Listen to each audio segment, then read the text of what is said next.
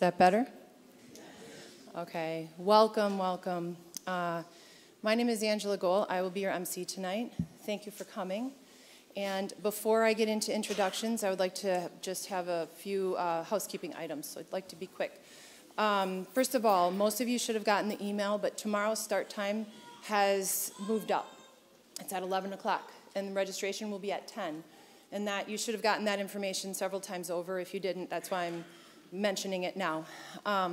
Bathrooms, there's one for anybody who needs it, that is handicapped and an assistance. It's a one-person bathroom in the back. And then both sides, there's bathrooms, and there's also bathrooms downstairs in the parish hall, okay? Emergency exits, basically the very end, and these doors on both sides of me here are emergency exits as well. I want to explain about the Q&A cards. Okay, how we're going to do it, because we have so many people and we have a little bit of a limited time. We're not having an open mic Q&A. We're doing Q&A cards. You may not see them at the end. We'll try and pass more out. You can look for them. They should be at the ends of your pews. You know, if you can't find a card and you want to just use a piece of paper, yeah, a little note card, you can do that too. So what's going to happen is during the talks, think of your question. Every person is given one question per speaker, okay? And so each of you basically gets two questions, one for Mr. Owen, one for Father Ripperger. At the end, I'll come back up here and announce that we're going to be having the pickup of all the Q&A cards, and you'll see friendly volunteers coming up and down the aisles, then picking up all the Q&A cards, okay? So then just pass them down to the end, and we'll pick them up. And then the speakers are going to do 3 and 3 and 3 and 3. So first Mr. Owen will go and he'll do 3. He'll pick out 3. And then Father Ripperger will go, he'll do 3. And they'll go back and forth till we run out of time. And then with the leftover questions, I'm going to let them review them, and they might answer some of those questions tomorrow. So you might still get some of those questions answered tomorrow if they're not answered tonight, okay? And one thing you know is putting on a conference like this does cost money for the parish and everything. We would like to ask you for free will donations. We didn't want to stop anybody by coming by putting a price tag on it, but we would definitely ask you, please be generous with your free will donations. 100% of all of the money that comes in goes to the speakers and the church. Those of us who organized don't get a penny of it. It's all for the speakers and the church, and we would like to send them off with a very generous donation, please. And of course, if you want to write out a check, obviously cash is very welcome, but if you'd like to write out a check, the Kolbe Center, K-O-L-B-E, Kolbe Center is for Mr. Owen, St. John the Evangelist, of course, the parish, and S as in Sam, M as in Mary, D as in Delta is Father Ripperger's organization. Okay, and he shortened it up. It's Latin, it's very long, so it's much nicer as SMD. Please, no food and drink. We just need to say that because there is beverages and food in the basement in the parish hall. So you can feel free to have that at any time if you eat it down there, but we would ask that nobody brings any food or drink upstairs. Okay, and then at the very end of the night, we will have a survey. You see them at the ends of the pews. Again, please fill that out at the very end for both speakers, and it's 5 questions per survey. Okay? Oh, a little closer. Oh, okay. There we go.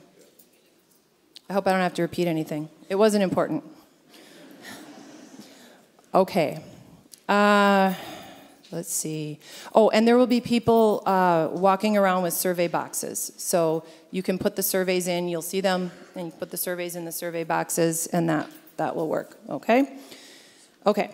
So on behalf of the 3 apostolate sponsors and our host parish, I'd like to thank you all for coming once again. Our sponsors are Catholics United for the Faith, spearheaded by Al and Margot Shoves, and the Apostolate of Our Lady of Good Success, founded by Dan and Kathy Heckenkamp, and Ave Maristella Group, Doug and Angela Gohl, founded by Doug and Angela Gohl.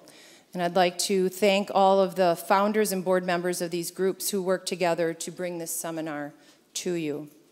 And we would like to thank Father Michael Merkt and the staff of St. John the Evangelist Parish for their diligent and tireless work in hosting our seminar. This was a lot of work, and we really are so grateful for you coming, and so we're thankful for the parish for hosting. So in this beautiful church, we're very grateful to have it here. And before introducing our first speaker, I'd like to announce that, as you know from our emails, we did lose a speaker from the event this weekend. Miss Pamela Acker, will not be speaking this weekend due to an emergency health condition, and we ask for your prayers for her at this time, for her full recovery. Okay. And also, the free seminar link, the early bird registration, they will be received after the conference because of this issue. She's the one who does that seminar, and so in order to finish it, we have to wait till she's well enough. So that will go to everybody who registered on April 1st or before, and of course, only the emails that we have on in our system for those who registered. So without further ado, I'd like to introduce our first speaker. And actually, one more thing. Before I say that, our two talks tonight and tomorrow by Mr. Owen and Father Rippiker go hand in glove. They really go together, and their message is very similar, but they're very different talks. So I would just keep that in mind, that these talks it's very important to hear both in order to get the full message. So our first presenter is Mr. Hugh Owen. He is a convert to the Catholic faith and the son of Sir David Owen, who was a former Assistant Secretary General of the United Nations and former Secretary General of International Planned Parenthood Federation. Hugh attended Princeton University, where at the age of 18, he was baptized, confirmed, and made his first Holy Communion in the Princeton University Chapel on the Easter Vigil of 1972. Hugh's wife, Maria, was a member of the first class of women at Princeton. She and Hugh were married in 1973. They have 9 children and 19 grandchildren, and one of their daughters is a postulant with the Benedictines of Mary. Hugh received a bachelor's with honors, a BA with honors in history from New York University, and an MS in Education and Supervision and Administration from Bank Street College of Education in New York City. He also received a permanent license to be a principal or superintendent of schools in the state of New York. For the past 25 years, Hugh has dedicated his life to service of the church as a writer, editor, teacher, and lecturer. He has been published or interviewed by such notable organizations as LifeSite News, Latin Mass Magazine, Human Life International, and the Social Justice Review, just to name a few. For the past 23 years, he has served as the director of the Kolbe Center for the Study of Creation, which he founded in Mount Jackson, Virginia.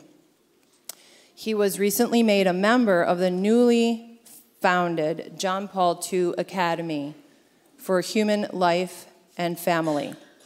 This is his 3rd seminar in Wisconsin, including a total of 8 talks around the state. Please welcome Mr. Hugh Owen.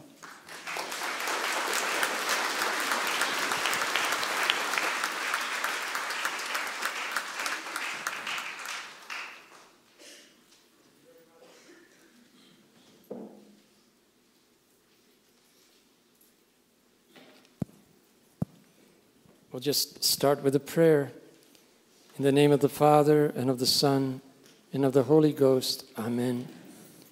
O Mary, conceived without sin, pray for us who have recourse to thee. In the name of Jesus, in the name of the Father, and of the Son, and of the Holy Ghost. Amen. Well, it's a great joy to be with you, and our subject for the next 2 days is a very important one. Creation-based natural science versus evolution-based scientism. And this is our agenda for my talks over the next 2 days.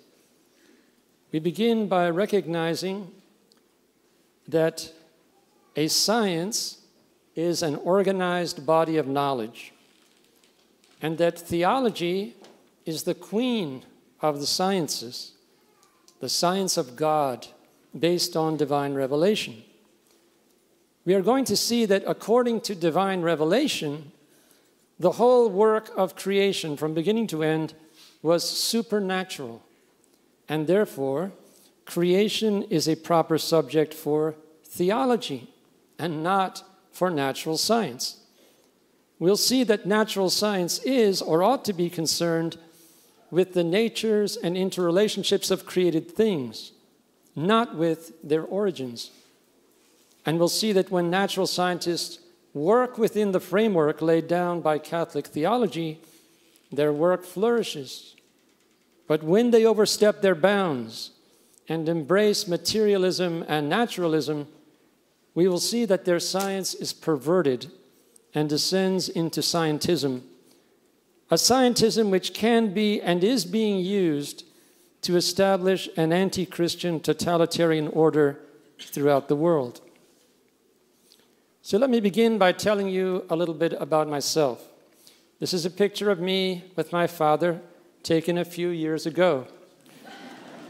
My father was the son of a Baptist minister in Wales. But when my dad went to university, he went to university in England, which was much more progressive. And so his professors enlightened him, and they said, "We don't need the fairy tales in the book of Genesis anymore, because science can explain everything. Evolution can explain the origins of man and the universe without God and without any supernatural agency." And so, like millions of people then and now, my dad was completely robbed of his faith in Christianity and became a secular humanist.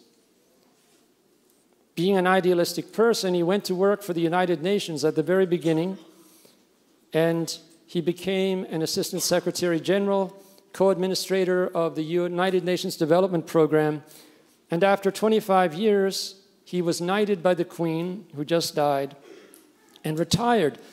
But when he retired, he was disillusioned because he looked at the world and he saw that all the problems of the world were much worse than when the United Nations was started. Why was that? Well, once again, he turned to the intelligentsia that he knew, and they had the answer, the wrong answer, but they were sure that it was the right answer. They said the reason the United Nations is not making any headway in solving the world's problems is it's not going to the root of all the world's problems, overpopulation. That's why we have wars and pollution and economic and social injustice. Cut down on the number of people, they said, then we'll have enough to go around, all our problems will be solved. And so my dad accepted to become the first ever Secretary General of IPPF at the very time when IPPF changed its position on abortion and became the world's #1 provider of abortion as well as contraception and sex education. And he held that position for just about a year when he died unexpectedly of a heart attack in London when I was just 16 years old.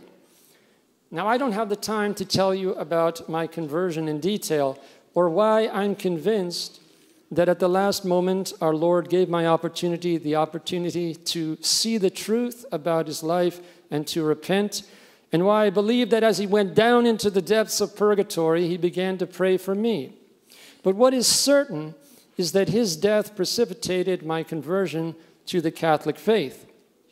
Because although I had been brought up with no Bible, no prayer, no church, or anything of the kind, less than 2 years after my father's death, I was baptized, confirmed, and made my first Holy Communion as a Catholic in the Princeton University Chapel where I was enrolled as a freshman. At that time, the chaplain for the Catholic students at Princeton was a Jesuit priest. And he gave me a book so that I could learn the doctrines of the Catholic faith. Maybe you've heard of it, the Dutch Catechism. But we call it the Dutch Cataclysm because this is the book that has practically annihilated the Catholic faith in the Netherlands, which once had a vibrant Catholic community that sent a disproportionate number of missionaries all over the world, including here, who gave their lives to spread the true faith, like Father Theodore Vandenbroek, who did so much for the Catholics here in Wisconsin.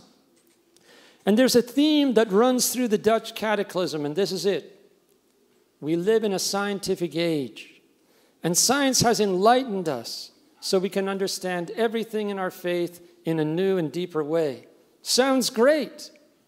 But then Father Schillebeeckx and company proceed to sow doubt in the mind of the reader about everything from the existence of angels, the historical reality of Adam and Eve, the virgin birth, the bodily resurrection of Jesus, the intrinsic evil of contraception, and on and on. It's a miracle that I survived the Dutch cataclysm and came into the church at all. But somewhere in the depths of my soul, I knew that it is not possible for sound science to learn anything that is true that would contradict any teaching of faith or morals that was handed down from the apostles. And I was delighted to eventually discover that at the very time that my father was being robbed of his faith, because there was nobody in his environment to give him the other side of the story about evolution, St. Maximilian Kolbe, next slide, was writing articles in his journals and sending them all over the world, showing that the emperor of evolution was not wearing any clothes, that there actually wasn't any sound scientific evidence for this idea that molecules came alive and turned into human bodies over hundreds of millions of years of the same kinds of material processes that are going on now. And so with the support of our pastor, in the Jubilee year 2000, we founded the Kolbe Center for the Study of Creation to provide a forum for Catholic theologians, philosophers, and natural scientists who defend the traditional teaching of the Catholic Church on creation. So what is the traditional teaching of the Church on creation? Well, our friend Bishop Athanasius Schneider never tires of saying that one of the most wonderful summaries of the dogmas of the faith ever written is the Catechism of the Council of Trent, the Roman Catechism. And that is certainly true because this catechism was written at the height of the Protestant Revolution so that pastors all over the world could give their people very clear, precise definitions of all the dogmas of the faith. It was the gold standard for teaching and preaching the dogmas of the faith in the entire world for 350 years. It's still authoritative. It's the only catechism that's quoted in the New Catechism. It's quoted 20 times because it gives such beautiful, precise definitions of all the principal dogmas. So if you go online and look up the Roman Catechism and go to the first article of the Creed, you will see how this magnificent catechism defines the dogma of creation. Here it is. The divinity created all things in the beginning, not just a few things that turned into everything else over billions of years. The dogma is the divinity created all things in the beginning. He spoke and they were made. He commanded and they were created. There was no natural process. And if you read on, St. Charles Borromeo and his co-authors will tell you that this is how God created everything. This is how he created all the different kinds of plants. This is how he created the heavenly bodies. This is how he created all the different kinds of animals. And this is how he created Adam, body and soul, and Eve from Adam's side. And the Catechism of Trent tells every pastor in the world, if you want to teach your people how God created the heavens and the earth and the seas and all they contain, all you have to do is refer to what? Go ahead 3 slides, Karen, I'm so sorry. You refer to the sacred history of Genesis and just teach that to your people. Now, next slide. Unfortunately, all over the world today, so many of our young people are being told that, yes, most of the fathers, they took Genesis as a historical account of how God created the world and what happened in the first period of human history. But there's that great exception, St. Augustine. He didn't take Genesis literally, so we can use him to accommodate all the modern scientific theories of evolution. That is completely false. If you read what St. Augustine actually wrote, you will know very well that he would have shed his last drop of blood for the literal historical truth of every word in the sacred history of Genesis, just like all the other fathers and doctors would. The only point on which he differed from the overwhelming majority of the fathers was on the meaning of day in Genesis 1, because he did not have a perfect translation of Genesis. He had the Vetus Latina. He didn't have St. Jerome's Vulgate translation. And in the Vetus Latina, it seems that there would be a contradiction between Genesis 1 and Genesis 2 if you take the days of Genesis 1 literally as sequential 24-hour days. In St. Jerome's translation, there's no contradiction. And in the literal interpretation of Genesis, St. Augustine says, the narrative in Genesis is not written in a literary style proper to allegory, but from beginning to end in a style proper to history, as in the books of Kings. So for St. Augustine, Genesis is a historical book. It's the Word of God. So every fact that is related, that Adam was 930 years old, is a fact which is sealed by God himself. And he would have shed his last drop of blood to defend the literal historical truth of every fact contained in the first 11 chapters of the book of Genesis. Now, the Catechism of Trent also made sure that every Catholic in the entire world understood this.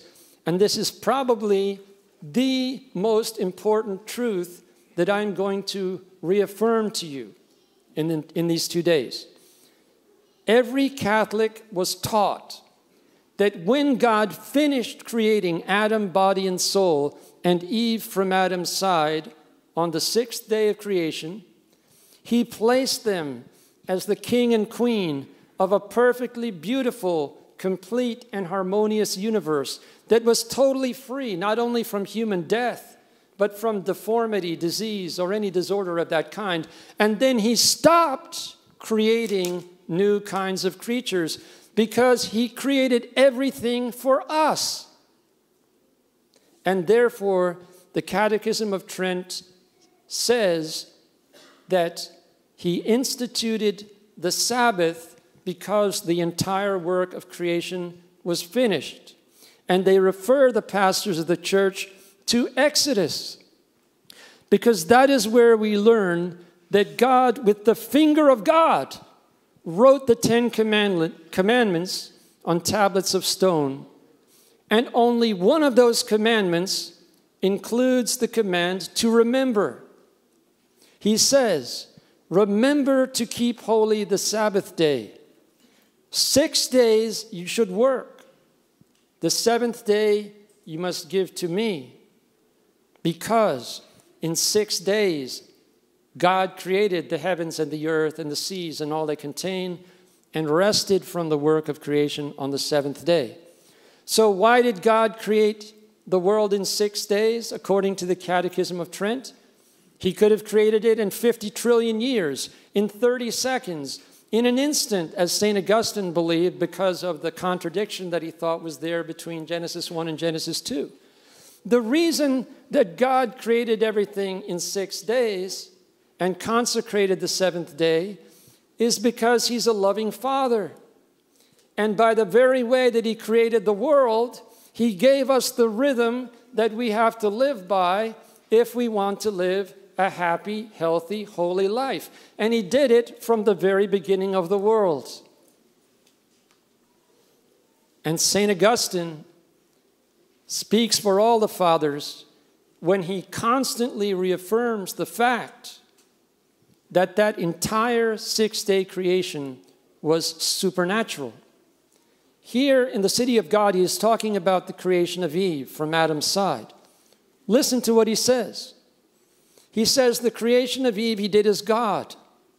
Some people use the standards of their own daily experience to measure the power and wisdom of God.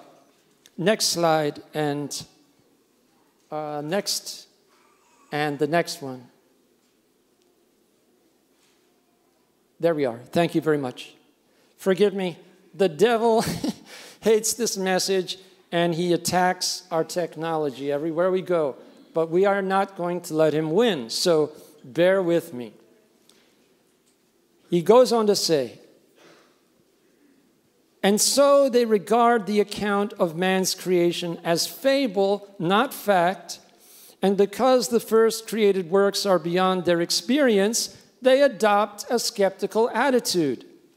So St. Augustine is saying, God revealed to us how he created the world when there were no human witnesses. And he has revealed to us, and the church has affirmed it from the beginning, that the entire work of creation was supernatural. We do not see women coming out of the side of men. But St. Augustine says, we are not to doubt for 1 second that the first woman, St. Eve, was created literally from Adam's side, because that is what God revealed. But he says, if you judge God's revelation of how he created the world according to what we see in our natural order of things, you will get the wrong answer every time. And you will think that God's revelation in Genesis is a fable, when actually it's a fact. Next slide.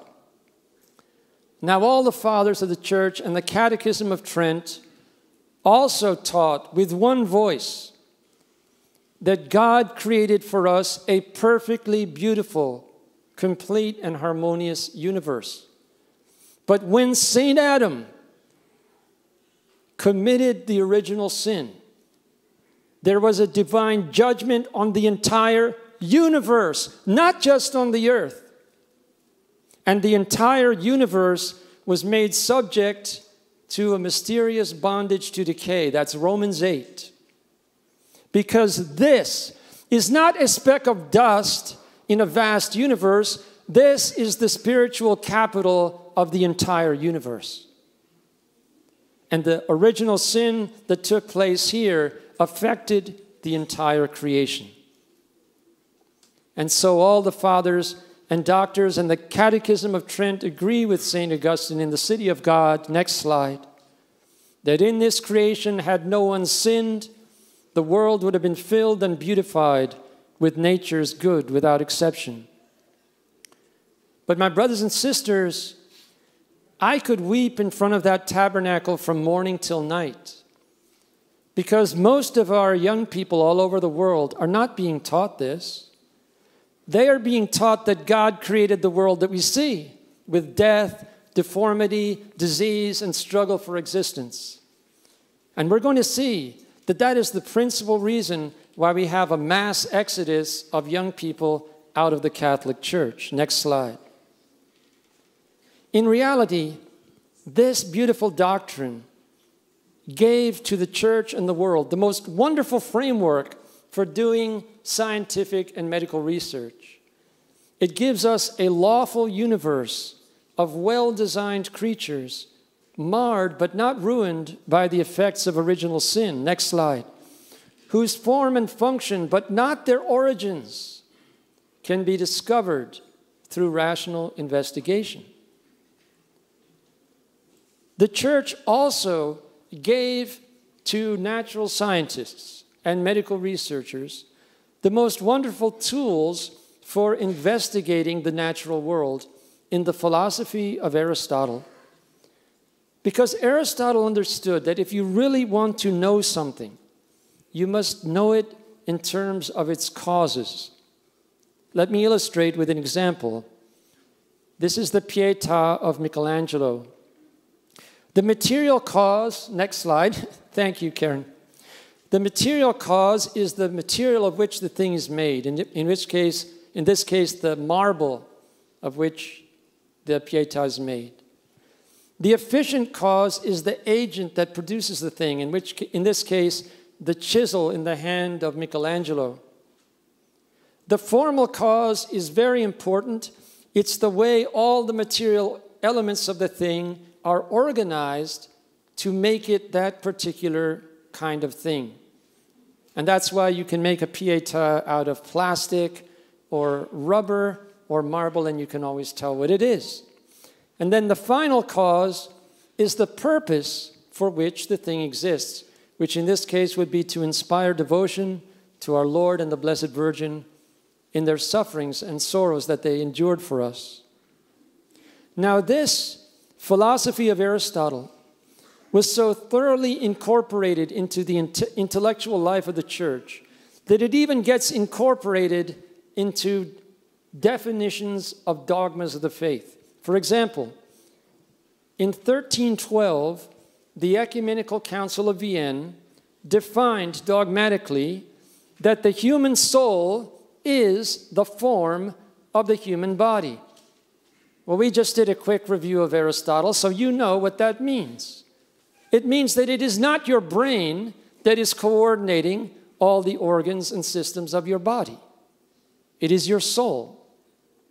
And as long as this definition was understood in the framework of the traditional Catholic doctrine of creation, no Catholic doctor in the entire world would declare somebody dead until everything had shut down, because it's your soul that is the form of your entire body. But when the molecules to man hypothesis became the consensus view in natural science, even among Catholic intellectuals, and the geniuses at Harvard University wanted to do transplantation with organs that cannot be taken from a dead body because they will disintegrate the moment that the person is dead, they came up with the idea of brain death, because according to the hypothesis of evolution, what differentiated us from the subhuman primates, according to them, our cousins, was some marvelous mutations that took place in our brain. And so if it's our brain that makes us human, and our brain stops functioning at an optimal level, well, you might as well declare us dead. And so, my brothers and sisters, in Catholic hospitals all over the world, there are people with a normal heartbeat, pulse, normal body temperature, passing urine, exchanging gas through the lungs, who, because an electroencephalogram shows that the electrical activity in their brain has dropped below a certain level, are declared dead. And they are murdered in our own hospitals by having their organs taken out of their bodies while they are alive. And this abomination would never have begun and would not be taking place if we had been faithful to the traditional Catholic doctrine of creation and maintained the traditional philosophy of Aristotle in the church. Now, even outside of the Catholic Church, in countries that were devastated by the Protestant Revolution, the greatest scientists continued to work within the framework that they had inherited from the Catholic Church. For example, Sir William Harvey in Protestant England, next slide, oh, there he is, thank you, was the first human being in recorded history to accurately describe the working of the circulatory system in the human body. And when he was asked how he made this discovery, next slide, he said he just asked himself, why would the valves and the chambers, the veins and the arteries, why would they all be designed the way that they are? And with that as his starting point, assuming stable form and function, he formulated a hypothesis, he tested it, confirmed it, and that's how we knew, for the first time, how the circulatory system works in the human body. Well, the devil has always hated this doctrine because he knows that anyone who believes this fundamental doctrine of creation knows that God created for us a perfectly beautiful, complete, and harmonious world, completely free, not only from human death, but from deformity, disease, or any disorder of that kind. The devil doesn't want us to believe that. He wants us to make God responsible for all these evils. Next slide. And so, Almighty God had to inspire our first Pope almost 2,000 years ago to warn us against the future revolution against this fundamental doctrine.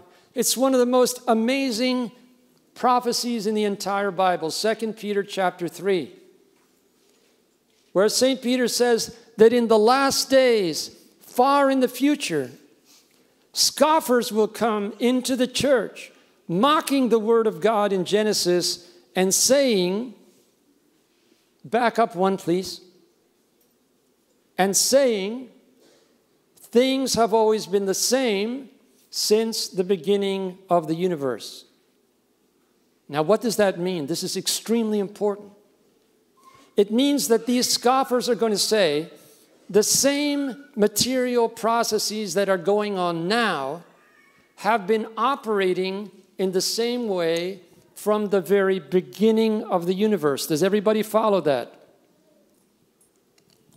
But this would be like somebody at Cana taking the miraculous wine that our Lord just changed from water into wine.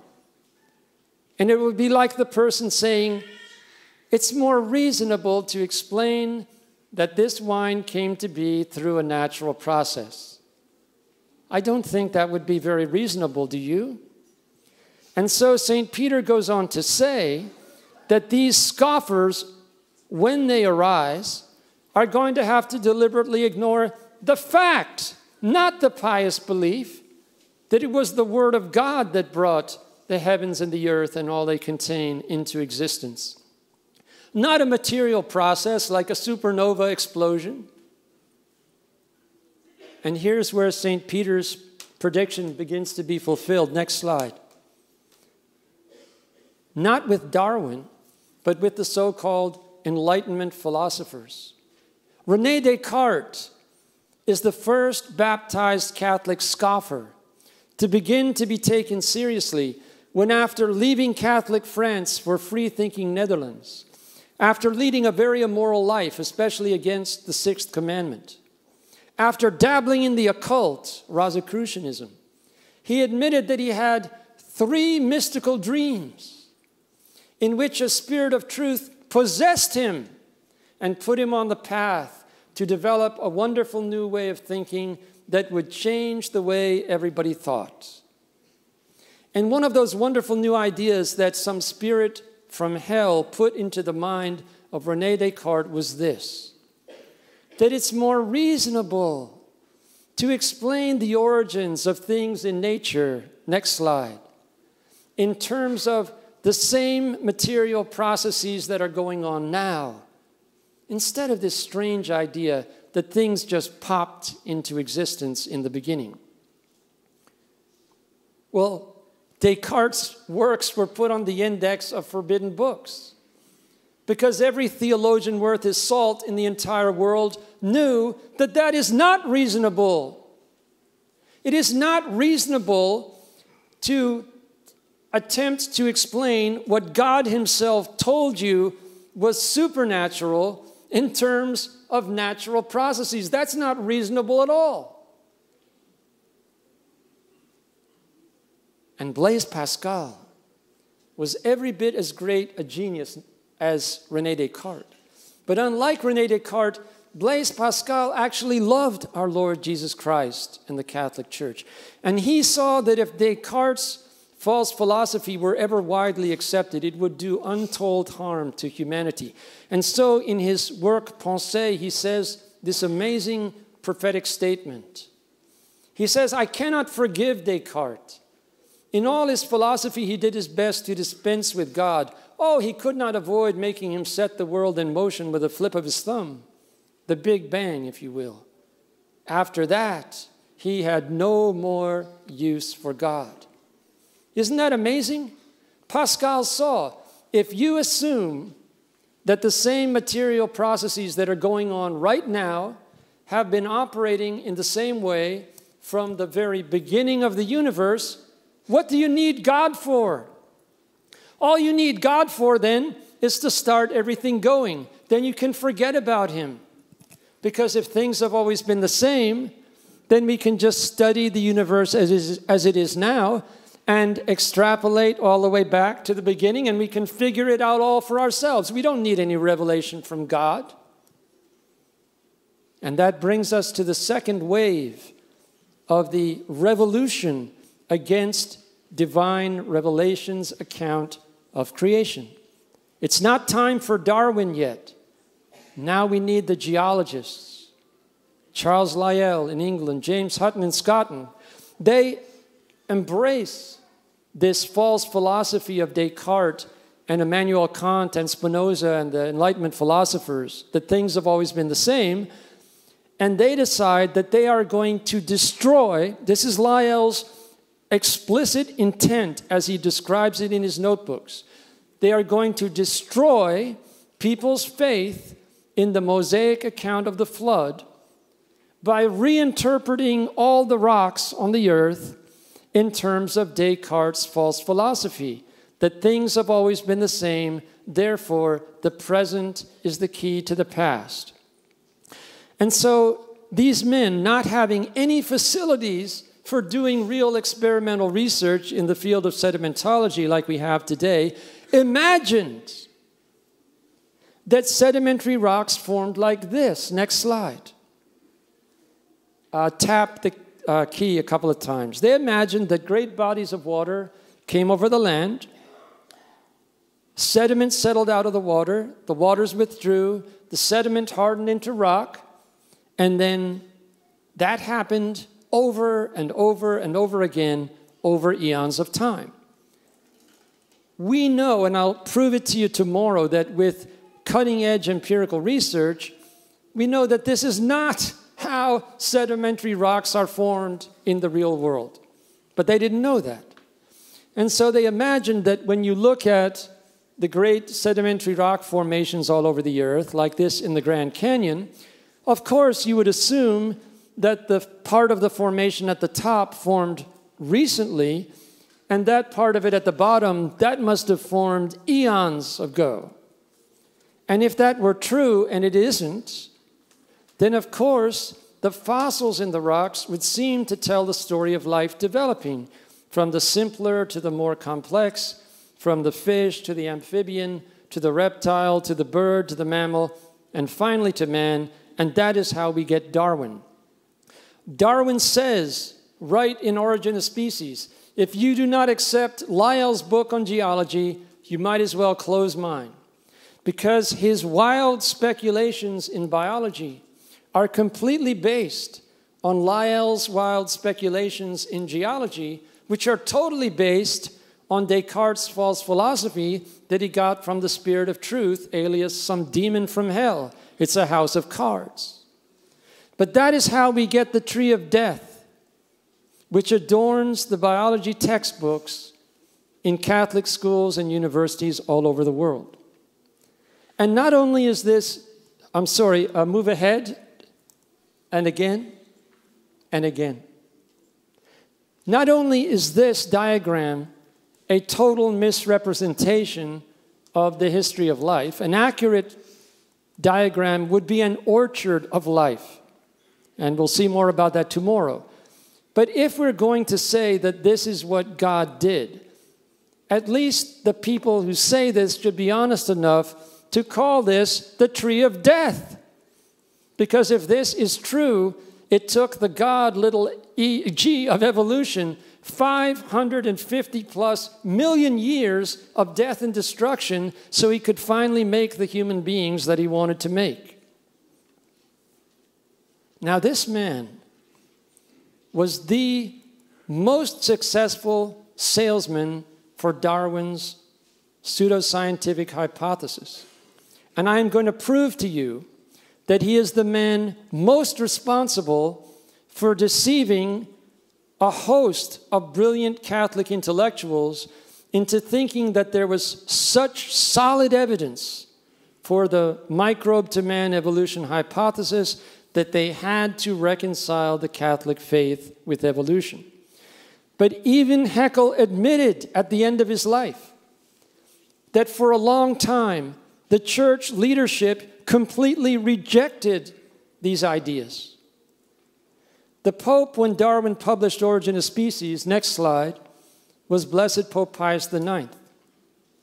And when a French doctor wrote a scathing critique of Darwin's Origin of Species, the Pope was so pleased with it that he published a public commendation of this critique. And he said these words in that published commendation. The Pope said, evolution is a system which is so repugnant at once to history, to the tradition of all the peoples, to exact science, to observed facts, and even to reason herself. It would seem to need no refutation, did not alienation from God and the leaning toward materialism due to depravity eagerly seek a support in all this tissue of fables. Remember what St. Augustine said? He said, if people judge God's revelation of how he created the world according to the standards of the natural world, they're going to say it's a fable. But what does Blessed Pope Pius IX say? He says, Genesis is the fact. Evolution is the fable. And he was right. And heaven said, Amen. Because did you know that there has only been one approved apparition of the Blessed Virgin Mary in the entire history of the United States? Of course you know, because it happened here in Wisconsin. But did you know that Our Lady appeared to Adele Breeze, an 18-year-old Belgian immigrant, here in your beloved Wisconsin, 6 weeks before Darwin published Origin of Species? And the Blessed Mother gave Adele a commission.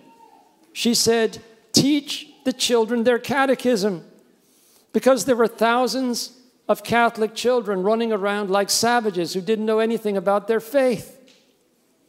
Well, as you probably know, the bishops in Synod had met in Baltimore in 1852 and mandated that a catechism be written so that every Catholic in the United States would learn the faith in the same way.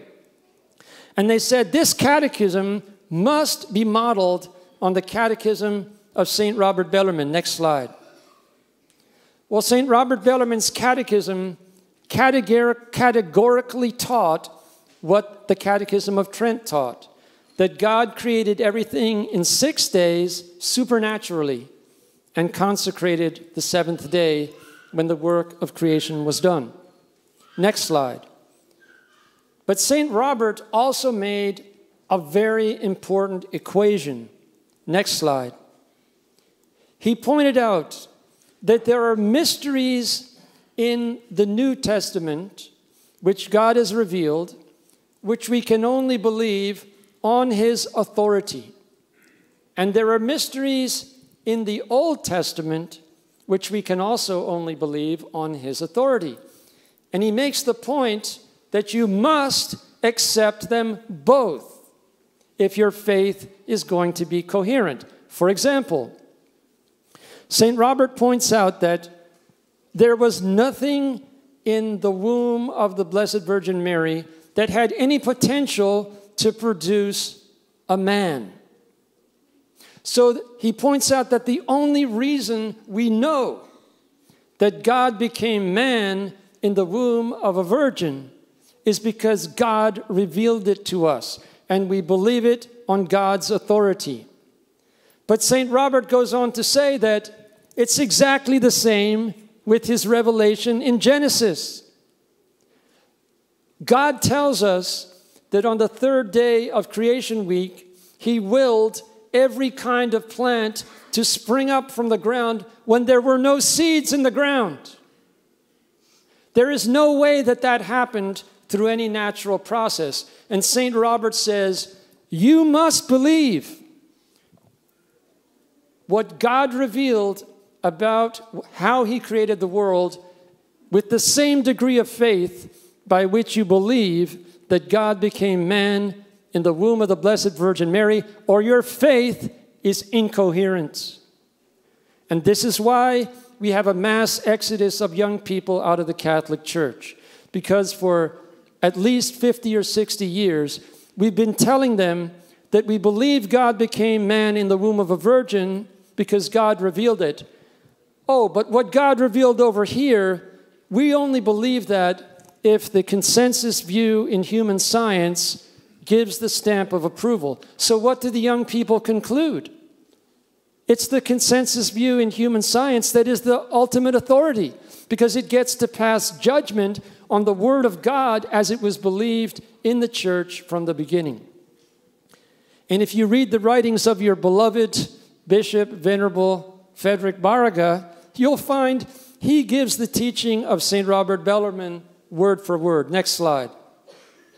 And so the Baltimore Catechism was mandated for use in every diocese in the entire United States, right up to Vatican II, and it taught every Catholic in the entire country that God created everything in 6 days by simply willing it into existence. And now I want to ask you 2 questions. Question number 1. When Our Lady came down to your beloved Wisconsin, and she told Adele Breeze to teach the children their catechism, did the Blessed Virgin Mary know how and over what period of time God created the world? Of course she did. She had the beatific vision, and what she knew in the beatific vision was the same thing that she learned on the lap of St. Anne from the sacred history of Genesis. Well, here's my second question. Would the Mother of God and would our Lord Jesus Christ tell anyone in the church to teach anything that was not true? And would God allow His church to teach that His revelation in Genesis is to be accepted as He gave it to us from the very beginning of the church, practically until now, and of course it's still on the books? Would the Blessed Mother and God allow us to be taught something that was false? It's impossible. Well, Blessed Pope Pius IX was very alarmed because he saw that more and more Catholic intellectuals were being infected with Enlightenment thinking. So he convened the First Vatican Council, and 10 years after Darwin's Origin of Species was published, this council handed down a very important anathema. If anyone says that it is possible that to the dogmas declared by the Church, a meaning must sometimes be attributed according to the progress of science, different from that which the Church has understood and understands, let him be anathema. My brothers and sisters, this means that there is nothing that we are ever going to learn that is true in any area of natural science, be it astronomy, geology, biology, or anything else, that will contradict the dogma of creation as it was understood at that moment. And we know how it was understood, because at the moment that anathema was handed down, the Catechism of Trent was mandated for teaching and preaching the faith in the entire world. Pope Leo XIII had exactly the same view as Blessed Pope Pius IX. And during his pontificate in 1878, the Congregation of the Index of Forbidden Books, as an arm of the magisterium, examined a new work by a theologian named Caverni, and the thesis of his book was, quote, "It is possible to reconcile evolution with Christian doctrine," unquote. And what was the verdict of the theologians of the Congregation of the Index when it was an arm of the magisterium? No, it is not possible, because in the words of Cardinal Ziliara, quote, "With his system, Darwin destroys the foundations of revelation and openly teaches pantheism and abject materialism." Meanwhile, every little boy and girl in the entire world was happily being told that God created the whole world for them in 6 days, and that all the bad things in the world came not because God used them to make us, but because of sin. But what's really amazing is we go all over the world and we hear very highly educated Catholics, brilliant scholars, dismiss what every Catholic in the world was taught until very recently, with arguments like this. And Father Stanley Yaki, may he rest in peace, was one of those brilliant minds that used this argument. You can't have days without the sun. Genesis 1 tells us there was no sun until the fourth day. Therefore, the days of Genesis 1 cannot be taken literally. Meanwhile, the little flower and any 9-year-old child in the entire world could have explained to Father Yaki why that objection does not hold water.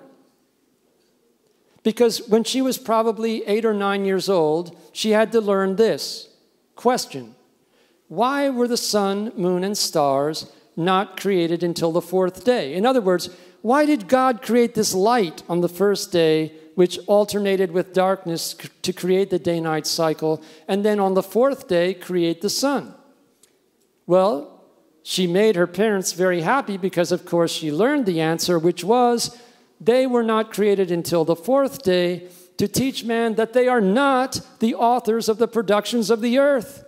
God wished thereby to prevent idolatry. Think about it. God gave Adam the revelation of how he created the world.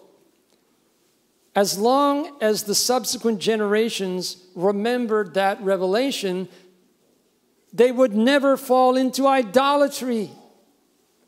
But what happened was most groups of people lost the revelation from God. That's why the second time around, God wrote it in tablets of stone and told us in a commandment to remember it forever. And so what did they do? When they forgot God's revelation, they saw that all life depends on the sun. And what did they do? They began to worship the sun.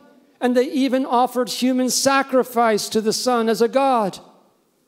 Weren't they doing that in Mexico until Our Lady of Guadalupe came and liberated them? So Almighty God had a very good reason for creating everything the way that he did. And if we maintained that revelation, we would never fall into idolatry. Now, Pope Leo XIII was very disturbed because one of the things that the Freemasons and the communists and other enemies of God were trying to do was to destroy the foundations of Catholic society by introducing legal divorce into Catholic countries like Italy, where it was prohibited by law. And so he wrote an entire encyclical, Arcanum Divinae, on holy marriage.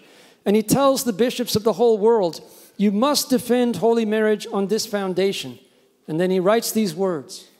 He says, we record what is known to all and cannot be denied by anyone, that God on the sixth day of creation, having made man from the slime of the earth, and having breathed into his face the breath of life, gave him a companion whom he miraculously took from the side of Adam when he was locked in sleep. So he says, you are never going to be able to successfully defend holy marriage unless you teach that God instituted marriage by the very way that he created the first human beings. One man, body and soul, for one woman that he created from the body of the first man, one man for one woman for life from the beginning of creation. But St. Pius X succeeded Leo XIII, and he saw that in spite of all the efforts of Blessed Pope Pius IX and Leo XIII to combat these errors, a whole host of Catholic intellectuals were thumbing their nose at the teaching authority of the Church. And so the Pope announced in his encyclical Pascendi, we now have in the Church the worst heresy in the history of Christianity, modernism. And he identifies the principal doctrine of modernism as what? Evolution. Now, why is this? Why is it the worst heresy? Because every other heresy in history added something, subtracted something, twisted a few things, but left most of the faith intact.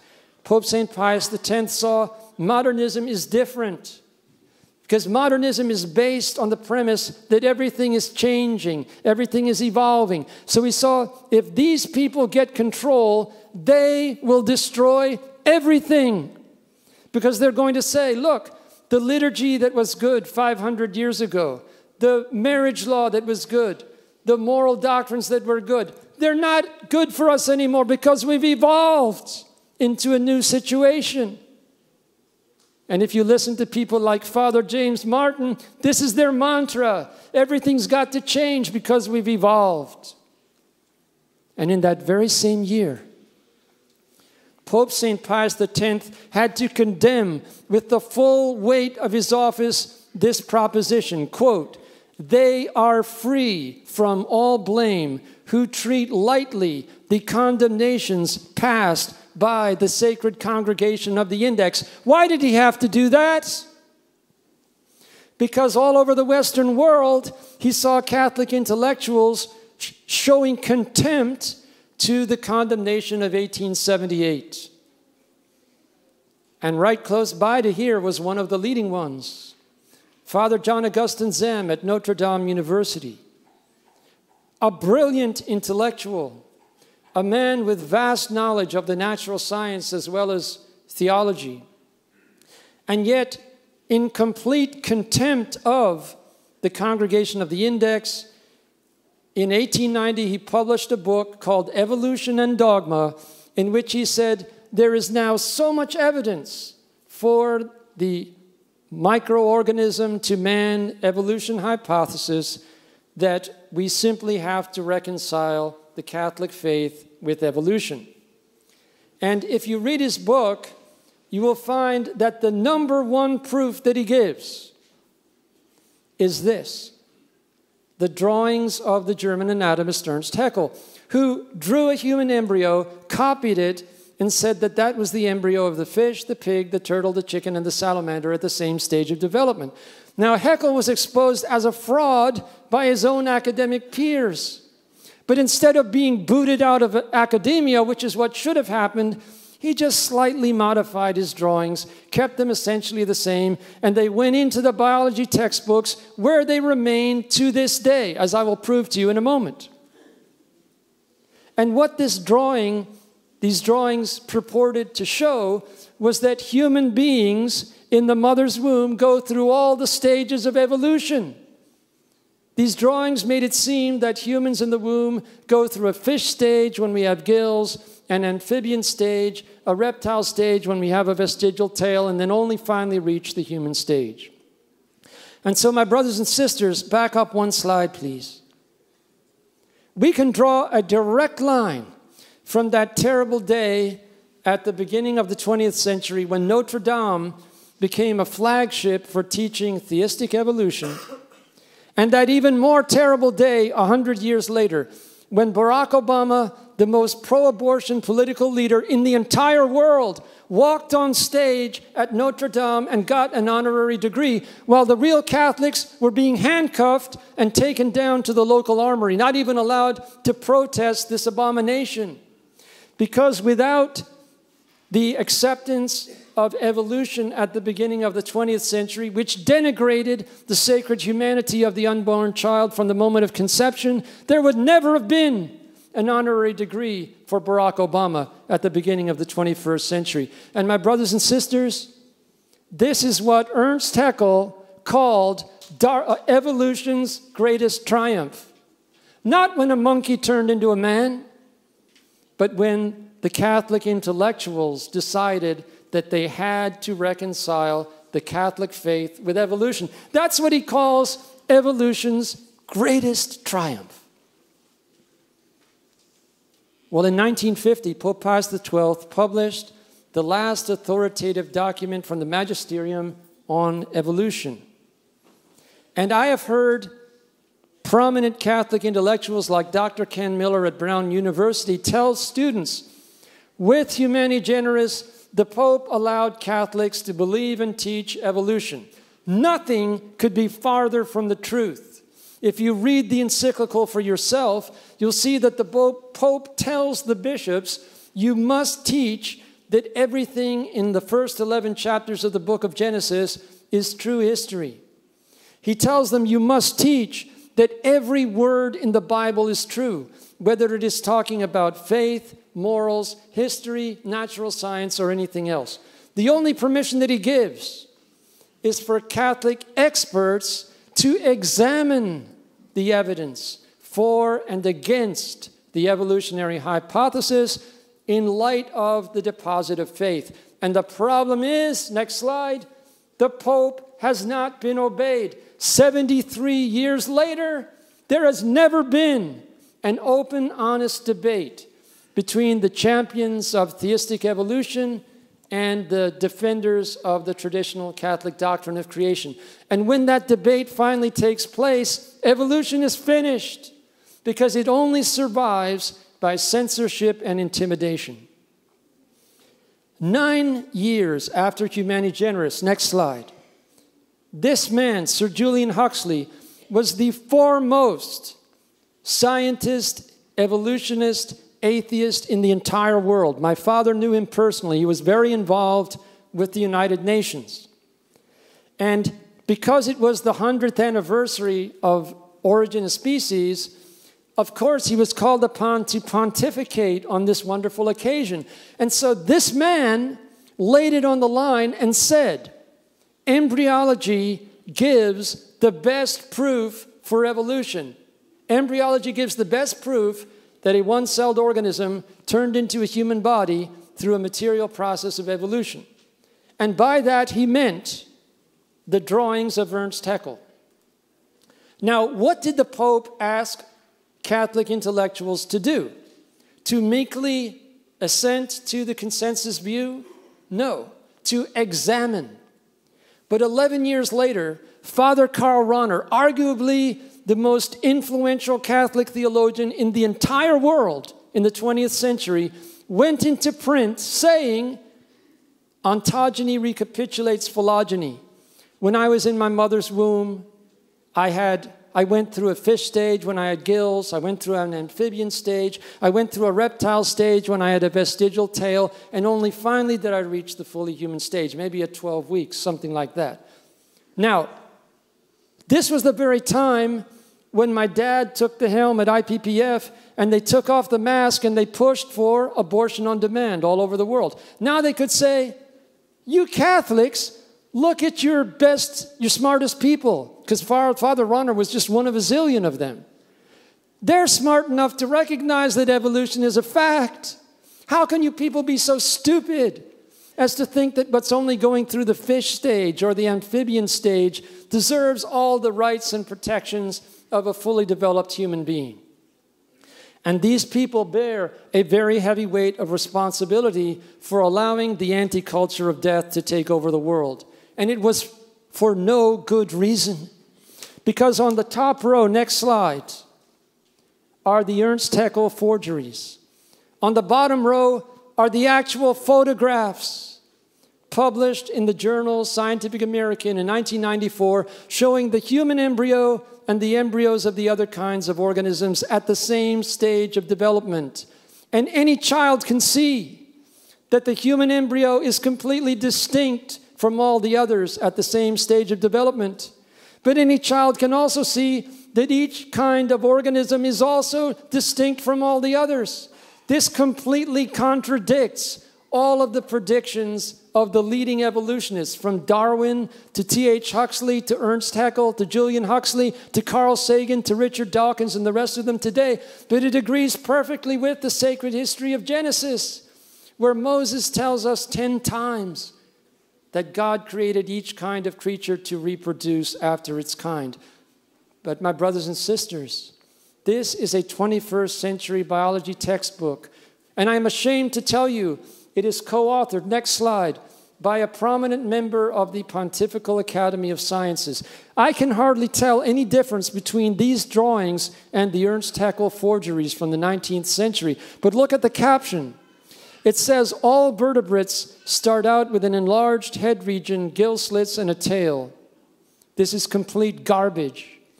What are called gill slits have nothing to do with breathing.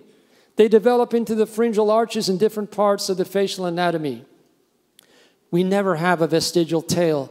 But what happens to our children and grandchildren when they read things like this, especially in a biology class in a Catholic school or university? They think that evolution is true. Look at all this evidence. Genesis is a fairy tale. And yet, just as Blessed Pope Pius IX said, it's Genesis that is the history, and it is evolution that is the fable. And if you come back tomorrow, as I hope that you will, we will see that the acceptance of evolution has been the greatest disaster for scientific and medical research in the history of the world. And we must go back and we must restore the traditional doctrine of creation that was handed down from the apostles as the foundation of our faith. In the name of Jesus, in the name of the Father, and of the Son, and of the Holy Ghost. Amen.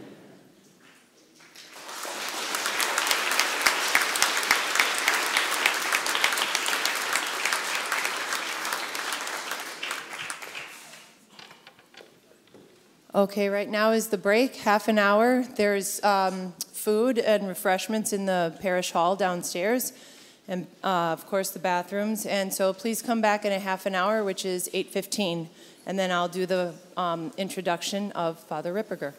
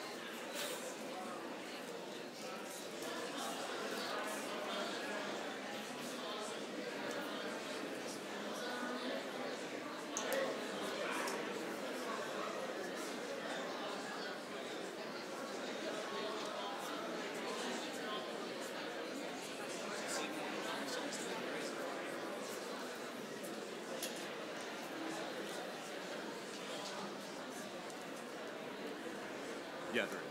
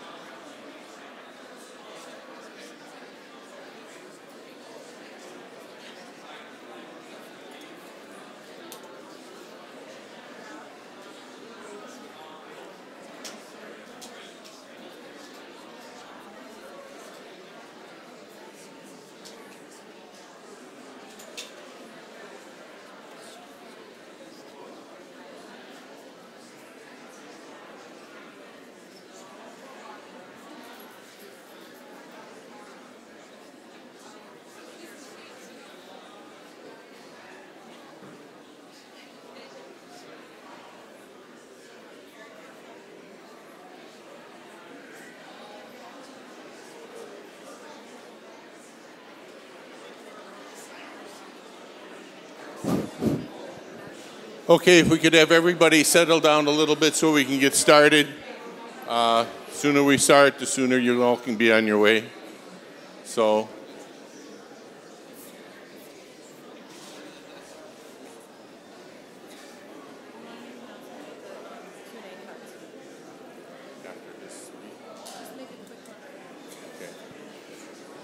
For those of you that are going to have a question, we will be handing out a Q&A card, it's a regular index card. The ushers will be coming down the aisles, and just raise your hand if you like one.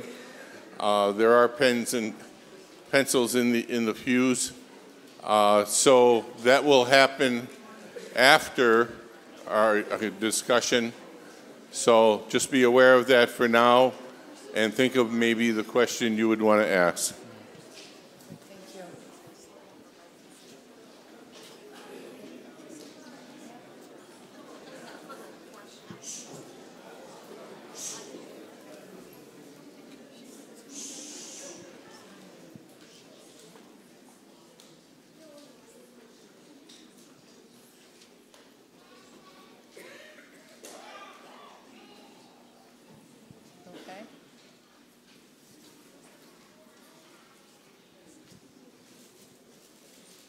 All right, technically we have 2 more minutes, so I'm going to hang tight and make sure everybody gets seated.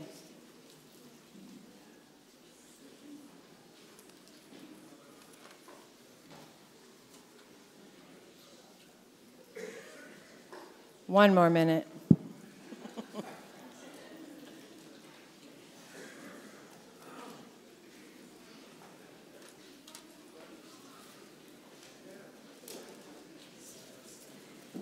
I know some of you already have Q&A cards, but for those of you who don't, just maybe at the end when we're done, put up your hand and the ushers will come and see you and give you one. Remember, 1 question per speaker, okay? And then they'll come and pick up all of the Q&A cards. And then we're going to give them to the speakers, and the speakers are going to choose the order of how they want to answer. since we have so many people here. About 10 seconds. Okay, it's not a real countdown, but...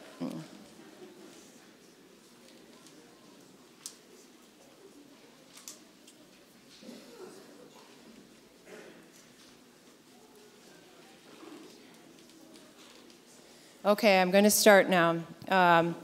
Like I said, the two talks that we hear today go hand in glove, and the talks tomorrow will go hand in glove. We have the same speakers, the two talking today as talking tomorrow.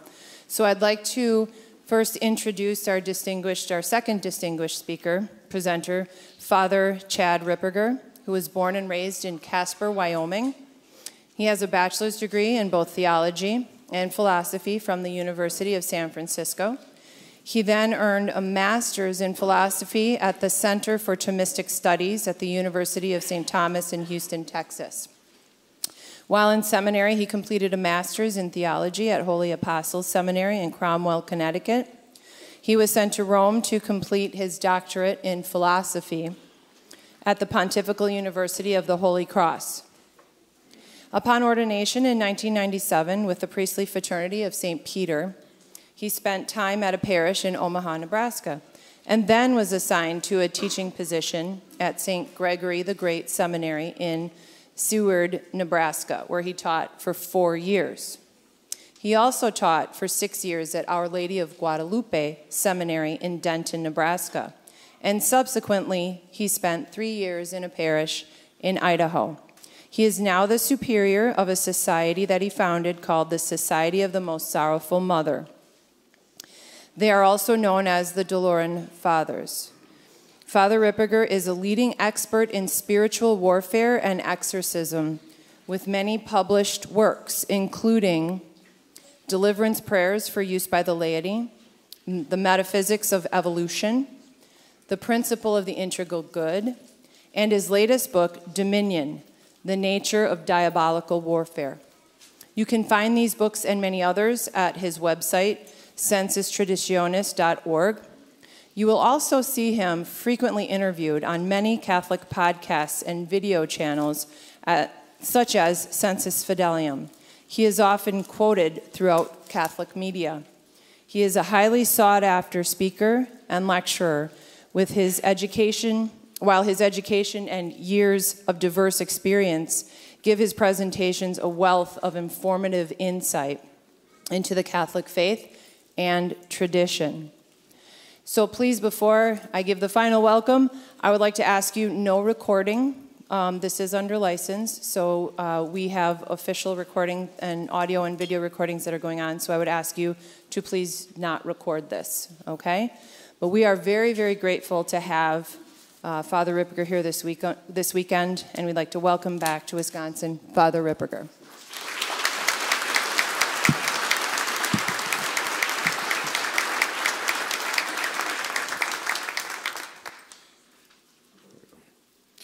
Should we start with a prayer? In the name of the Father, the Son, and the Holy Ghost. Amen.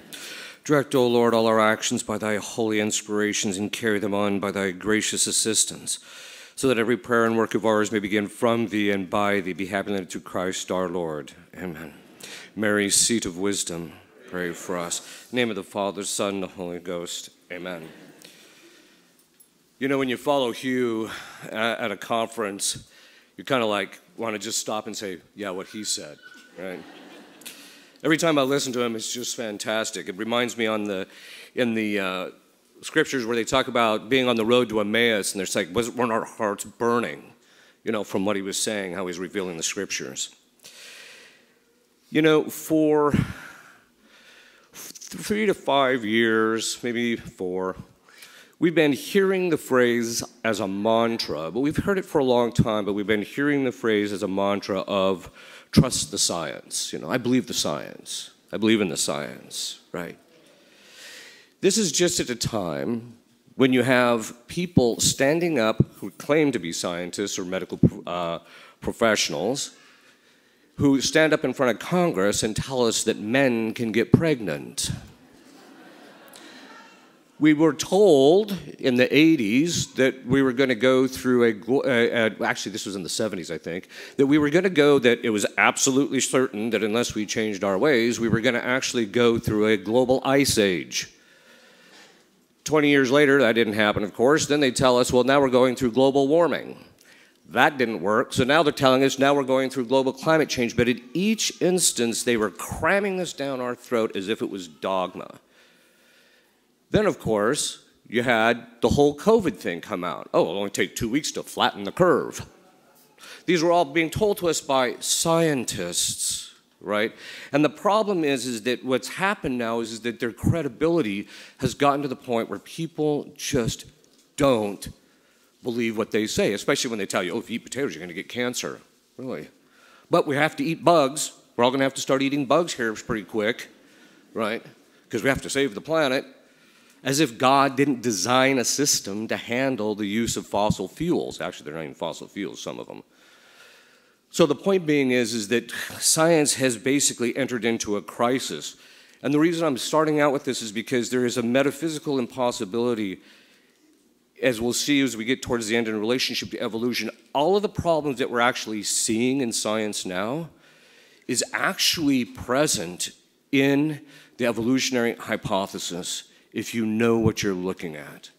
And this is the problem that we're dealing with, and to such a degree that when you start really analyzing evolution, you begin to realize that it's contrary to reason. Hugh talked a little bit about it already. Part of it has to do with the fact that the science is obviously in a crisis. Science today appears to be under the control of financial interests, a political agenda. In fact, one of the things that's slowly coming out is that the funding of research in this country by the government is heavily dependent upon whether you accept their criteria and their understanding of certain things in the scientific community. And if you don't, there's no money. So it's no longer seen as an organized body of knowledge of things as their causes, as Hugh mentioned, that there's no longer seen that a science is something which, it's an organized body, which means it deals with a particular object from a very specific point of view using a particular method. That's what a science is. And that means that a science, if you take it in its proper understanding of a knowledge of body of things through their causes, the empirical sciences are not the only sciences. Hugh mentioned that theology is a science, but here's the real kicker. So is philosophy. If philosophy is not a science, we have a fundamental problem. And this is why. To define a thing is a philosophical endeavor, to define it, right? Obviously, we know it's a philosophical endeavor because the scientists can't even tell us what a woman is. All right, so it's obviously a philosophical endeavor. So, if philosophy is not a science, and to define a thing is a philosophical activity, because you can't take a definition and put it in a lab to test whether it's true or not. It's the philosophical presuppositions that undergird a science that determine how it proceeds. It determines how we're going to actually look at this object. As I mentioned, a science has an object it studies. It looks at it from a particular point of view, and that point of view is very often determined by our philosophy. Let me give you an example. The notion of time dilation of Einstein is based upon Kant's understanding of time and matter and space. Kant. So that's where he got it. So the point being is that, and the scientists all know, it's the philosophy that undergirds this. But if philosophy isn't a science, and it's the one that defines things, then if we have a situation where it's not a science, then we can't have a scientific definition of science. That's what that means in the end. And all of this is basically why, because what's happened is over the course of time, I'm going to talk a little bit more about it as we go along, but also tomorrow, is that the modern science began in the wrong place. In fact, the actual, by wrong place, I mean in the sense of the philosophical presuppositions that were adopted ended up putting us in a situation where the empirical science has become at variance even with itself. It can't even conclude anything, it seems. The problem, if you look at the problem of the collapse of science to some degree, is very unfortunate because of the fact that just at a time when our technology has reached a certain stage, which is kind of a reflection of some of the science, but once it's reached a certain stage where we could be advancing the sciences in a tremendous amount of way, they're completely hampered by political agenda and profound philosophical error. That's what we're dealing with. You know, instead of actually studying things, they're actually more worried about, you know, whether men can become mothers or not, right? So this collapse is ultimately in connection to a very specific principle, which I want to spend a little bit of time on, and it's the principle of evidence. Now, if you actually look at Aristotle's discussion in his Metaphysics, but then also St. Thomas has a wonderful introduction to his commentary on Aristotle's Metaphysics. In the beginning of that, St. Thomas says that if you actually look at metaphysics, it's actually broken down into three parts. The first part is the study of being, what a thing is. What does it mean for a thing to exist? What is an essence? The fact that an essence never changes. I'm not going to get into that because it's a whole thing in itself. Is itself an intrinsic denial of the evolutionary hypothesis? Because once it changes, it ain't that essence anymore. The second thing, and that's just one reason, but so it deals with the natures of being. The second one is natural theology, what we can know about God through the natural light of reason. You can actually know that God exists with certitude, and you can actually come to the knowledge of his 16 attributes purely by the natural light of reason without revelation.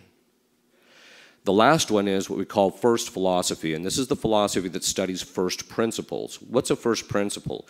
It's one in which once it's a proposition that once you hear it, as long as you have use of reason, you immediately understand that it's true. Okay, I'll give you a couple of examples. One of the first principles is called the principle of identity. A thing is what it is. Okay, when you hear that, that makes sense. Or another one is, a thing cannot not be and be in the same time and in the same respect. That's called the principle of non-contradiction, but you could boil it down to things can't contradict themselves and both be true, right? And we know that to be the case. Once you hear that principle and understand the term, St. Thomas says, the intellect immediately gives assent to the truth of it. Well, one of the principles there's a whole series of principles. When I wrote the book, Metaphysics of Evolution, it was actually to start applying these principles. And then I also did it, which we're going to talk a little bit about, on the principle of the integral good, which has been systematically denied by the, quote, greatest generation, unquote. This is one of the things that we're going to talk about. But these principles are being systematically denied in the sciences itself, and it's rendering them irrational. And this is why when we see these things being said, anybody with just a modicum amount of common sense knows this is just not true.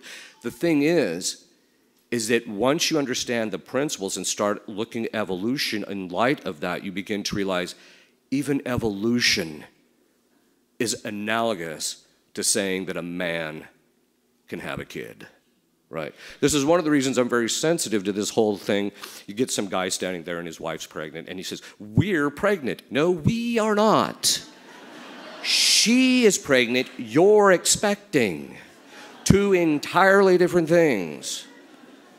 But it's an indicator that our language has gotten so sloppy and lack of precision that it's creating a significant problem.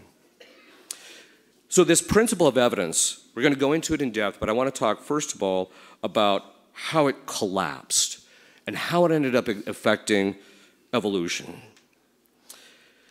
The problem began with Descartes, René Descartes. Now, Hugh mentioned him, and René Descartes caused a lot of damage in philosophy, but one of the principal things he did is he started his entire philosophical endeavor on skepticism. And it was based in this. He said, if I take a stick and I stick it in the water, the stick looks like it's bent, but I know intellectually that it doesn't bend, right? And so I can't trust my senses to tell me the truth. Now look at what he just did. He separated the criteria from truth from reality and knowledge through your senses to purely what's in your own mind. That was the very beginning of that. I always tell people we put people in rubber rooms for what this guy became famous for. Okay. That skepticism then gets passed on. So then there's a guy by the name of Hume, we're not going to go into it. He had this critique of causality.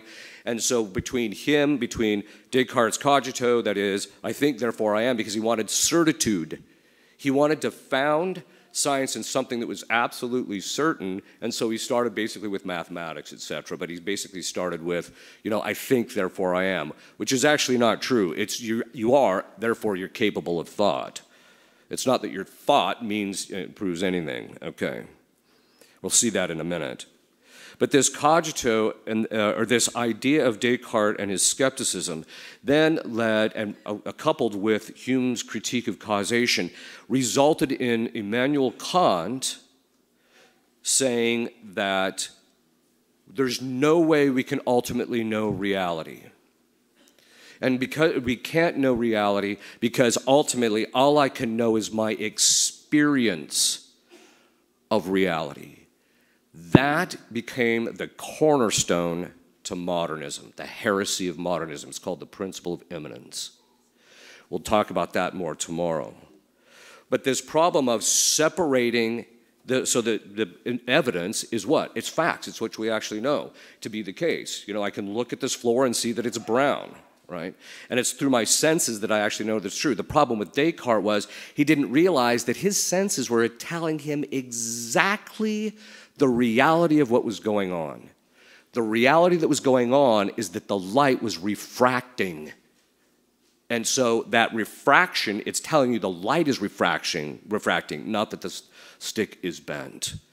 And that's actually, it's still reality that has to be the basis of truth. In fact, the definition of truth for the entire tradition of the church, or the philosophical tradition, it took a little while to get it fully formulated, but it was, when my intellect conforms to reality. It's when I know in my mind what is actually in reality. And what happens is when people use elusive reason, when people become insane, our culture is becoming insane, right? When it becomes insane, what a person believes is true is no longer what reality states it is, it's what they think is in their own mind. This is why Kant, in the end, said that what constitutes truth is when my thoughts just don't contradict each other. It's called the principle of coherence, which actually can be true to some degree, but in point in fact, we only know it's true when it's connected to reality. It's reality that you have to look at. And this is where the principle of evidence becomes so key. Because the principle of evidence is going to it makes reality the foundation for what I assert as true or not, or whether my science is true or not. So this separation, this led to the idea that philosophy could not provide any clear answers according to Descartes, and so we must turn to the empirical only. It gave excessive certitude to the empirical sciences. Well, that's breaking down. There are philosophical propositions that are actually more certain than 2 + 2 = 4. The principle of identity. If 2 ain't 2, then 2 + 2 don't equal 4. That's why that principle of identity, that 2 is 2, is more foundational than even mathematics. In fact, mathematics is founded on it. And yet, this was what was denied. So this disconnect from reality, which we now see in the empirical sciences, resulted in a specific kind of approach today, where they deny the principle of evidence. We're going to get to it. We see this in science, ignoring facts and evidence. They just ignore it, acting like it doesn't exist. Where did this come from? It came from statistics. See, in statistics, what you do is that you poll, say, 1,000 people, or you just look at, say, 1,000 different kind of cases. And then from that, what you do is you create a bell curve. I'm sure you've all seen them or from it. And then what you do is there's certain there's certain parts of the data that just don't line into the bell curve, and so you simply drop them as anomalies, right? That can work in statistics if your idea is like, I just want to get a general idea of what's the general percentage of people who actually think that, that Biden was true when he said, you might have the facts, but we have the truth. All right. So I just want to, sorry, I can't. It's just one of those things that every time I was howling for an hour after that, laughing so hard.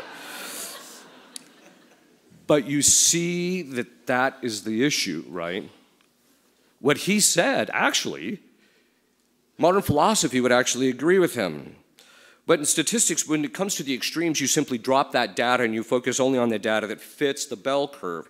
And so what happens is there could be error in the data. There could be a variety of different reasons why you would drop some of those information. Could be that just the polling wasn't done properly or what have you. So there can be a variety of different ways why you drop the data that doesn't fit the bell curve. The collection of data, however, though, can also be selective. I don't know if you're aware of this, but in the United States, they have the demographics mapped so accurately they can tell block by block in every street in this country the political tenor of that block. So much so that what they can do is, well, we want this politician to, we don't want to make him look too good because then we know that's all ridiculous. So what we're going to do is we know that over in this part of the country, there's this percentage of people, so we're going to pull this, and then we're going to pull those areas to get the statistic we want. That's what we're seeing. That's why statistics in the 2016 election just floundered because it was all being done selectively. So even statistics can be manipulated by agenda. What I'm basically saying is in statistics, this can have a legitimate place, but obviously it can also be manipulated. So what's happened is in modern science, is they come up with a theory now, and instead of testing it, which they might do to some degree, but if they do test it, they'll make sure that the test is a control group that is specifically designed to get a specific outcome rather than just testing the thing and seeing how it actually works. Which, by the way, that idea of testing a thing to prove your hypothesis actually came from Saint Albert the Great. Most people are unaware of. So what happens though is that so what's happening in modern science is when the evidence contradicts the theory, they just drop it as an anomaly and then just move on and keep pushing their theory. Evolution, Freud didn't get everything wrong. I mean, got most things wrong, but he didn't get everything wrong. His theory of projection is that I get something in my mind and then I project it onto reality, and that's not what the reality actually is. But evolution is a case of projection because we can imagine things, but we are adding formality and finality into the causation of our own minds thinking about it into the existing reality. Let me give you an example. Every one of you have seen, I think Hugh just in fact showed it, where you start out with the little animals and it goes up and then you finally get to apes and then humans, and so you see this progression, right? It's called the fallacy of overgeneralization.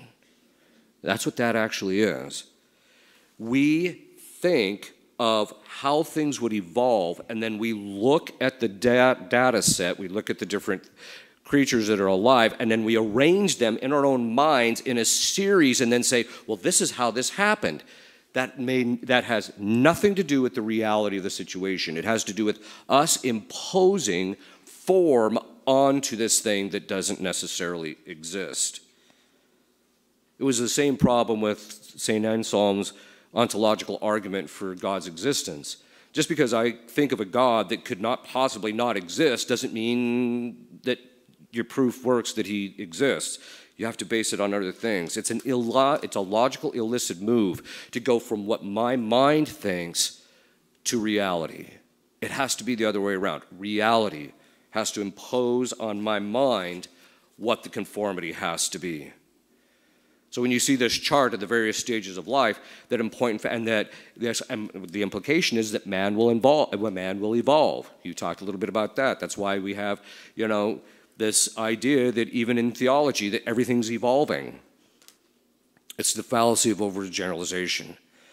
Once the moorings of scientific reasoning is severed from reality, from the principle of evidence, then fraud is shortly on its heels. There was a guy by the name of Teilhard de Chardin. He was involved in what's called the Piltdown Man. Now, Piltdown was basically a collection of bones they put together and said, this fits into these particular aspects of evolution in order to buttress and give stronger support to the evolution. The problem is, those bones weren't from the same animals. And Chardin knew it. This guy was one of the most influential theologians at the Second Vatican Council, and he still is, even at the top of the church today. He was an absolute fraud. And this is what ends up happening. And so this is one of the reasons why once you reject the first principles, once you reject reality as the basis of your science, what's going to happen is you're going to end up with fraud. And if you look at evolution, if you actually listen, there was a conference which I gave, actually it was in this area. When I said, if you actually listen to the Freemasons when they were first listening to this, they said, no, this is true, this is all ridiculous, but we're going to use it anyway to our ends. This is why at the very root of evolution is fundamentally a rejection of first principles. And Aristotle said that if someone stops accepting the truth of a first principle, then they've lost use of reason. This is why we're seeing our country just out of its mind. And so as a result of that, he says, stop talking to them, right?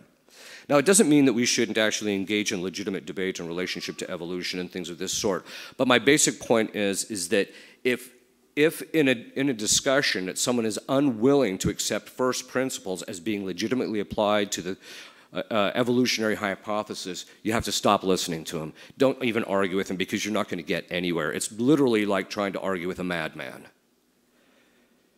So what is the principle of evidence? It has different forms.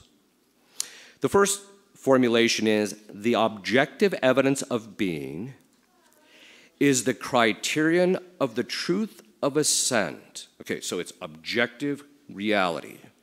The evidence as you see in reality is the criterion of truth of assent. It determines whether I should think the thing is true or not. This is why when they're sitting there telling us that men can have children, right, carry children to term, you're just like, yeah, sorry, reality doesn't bear that out. And it is also, so its reality is also the motive for the certitude of the assent. So there's two things in this. The first is the degree of certitude. We see this in relationship to the following. Evolution and many scientific theories have gotten to the point where when you start looking at the actual hypothesis behind them, if you start looking at it, you actually have to assume a series of presuppositions. For example, you have to presume that stratification happened in the manner that it did, that they suppose it did. You have to presume, right, that, as we'll see this a little bit later, that the principle of sufficient reason doesn't apply, that something lesser can give greater to something bigger. You have to make a number of different assumptions even about the data. So when they present the data, like it was at this level that you see the oceanic and then the small birds and then the animals, and this, rather than the actual fact that the flood could have just wiped it out in a series of 4 stages, which puts them in that stratification. All right. But the certitude, and this is the thing that bothers me the most about when you hear these scientists talk, is the fact that they act like it's dogma. No, this is a hypothesis. This is not an absolute truth. The fact that they've been pushing it for so long just proves that Goebbels was right. You lie low enough and people start to believe it. That's going to become a problem tomorrow when I'm going to start talking about why the clergy don't sign off on it. And the reason the clergy don't sign off on it is because of it's on a habituation. They've just been lied to for so long. So if you actually look at evolution, it doesn't have the certitude proportionate to the way that they're saying that it does. But there's other scientific theories too. Once you start accepting evolution, then you backtrack, and then you got to go to the Big Bang. Well, the problem with the Big Bang is, especially in light of the James Webb Space Telescope, which is starting to find full-blown formed galaxies at 400 million years, according to their timetable, 400 million years old, which actually predates when they should have been formed that much, and also now they found other items that predate the actual Big Bang, and you're just like, well, there you go. Right. The evidence is throwing them all into a tizzy, and they're spending enormous amounts of energy trying to salvage the hypothesis, right? Okay. Or you look up these mathematical models, and so then in the end what you have to do is you have to start introducing all sorts of things that are just absurd. It's literally fairy tales, like string theory, you know? Next thing you find out there's string theory. And then there's dark matter, right? So, because why? You've backed yourself into a corner based on your hypothesis, and your mathematics was based on your hypothesis, so then you back yourself into a corner because it doesn't work. And so then you have to do the deus ex machina. That deus ex machina basically means you have to throw in something in order to solve the problem, so they throw in dark matter or time or, you know, what have you in order to solve the problem. Okay. So evolution and string theory, dark matter, they don't have sufficient evidence to conclude with any degree of certitude with this. This becomes a big of a problem. I mean, we even saw this in the vaccine things. I was just kind of watching the whole COVID thing with a bit of morbid fascination. And as I'm watching this, of course, within a week, I'm like, this whole thing's bogus. So, but I mean, I'm not saying that COVID doesn't exist. I'm not saying that. But I was just kind of watching. First of all, anytime the government and the news media constantly tells us something over and over and over and over and over again, I'm like, okay, that's a red flag right there. All right. So, but if you actually, but you see this, that the principle of evidence, they try to certain degrees of certitude about stuff that we just didn't have. 2 weeks to flatten the curve, as I mentioned before. But the real beaut was when they say those who get the vaccine, it actually ameliorates their symptomology in the hospitals. They said that before they had any statistical data whatsoever for it. And yet they were pushing it as more certain than it was. This is a problem. But the problem is it's the same thing. You see this very same thing with evolution, where it's being pushed, and it's this mantra that has occurred for so long, and yet the evidence doesn't line out. So a corollary, so we get to the second thing, the corollary is, and this is the formulation that I use very often about, this is one of the formulations of the principle of evidence. A single piece of evidence contrary to a theory renders the theory in part or in whole false. Let me restate that again. A single piece of evidence contrary to a theory renders the theory in part or in whole false. This is based on the metaphysical fact that truth and being are one, and the principle of non-contradiction. So you can't have contradictory pieces of evidence and your theory be true. It's contrary to the principle of non-contradiction, and it's based upon the very nature of being. This means that when we consider astrophysics or evolution, both evolution in the micro sense, that is, minor changes among animals, and the macro sense, and the life sciences in general, the statistical model simply does not apply. You can't drop evidence. Your theory or your hypothesis can only be true when it takes into consideration all of the evidence, all of it. For example, some of you have probably seen this. You can actually see the pictures online. In the Paluxy River, which I think is in Texas, But anyway, there are tracks that were discovered in 1908 where there are human tracks inside of dinosaur tracks. And from the evidence, if you look at it, it looks like it suggests that the humans were tracking the dinosaur. If they were separated by hundreds of millions of years, that one piece of evidence simply should not exist, but it does. This discovery alone, based upon the principle of evidence, renders the stratification theories, the time theories that they say are all this, false, either in part or in whole. Period. Second, they actually find these still, to this day I've been told, in Pennsylvania in some of the coal mines, but the polystrate trees, these are upright fossilized trunks which push through many layers of rock, right?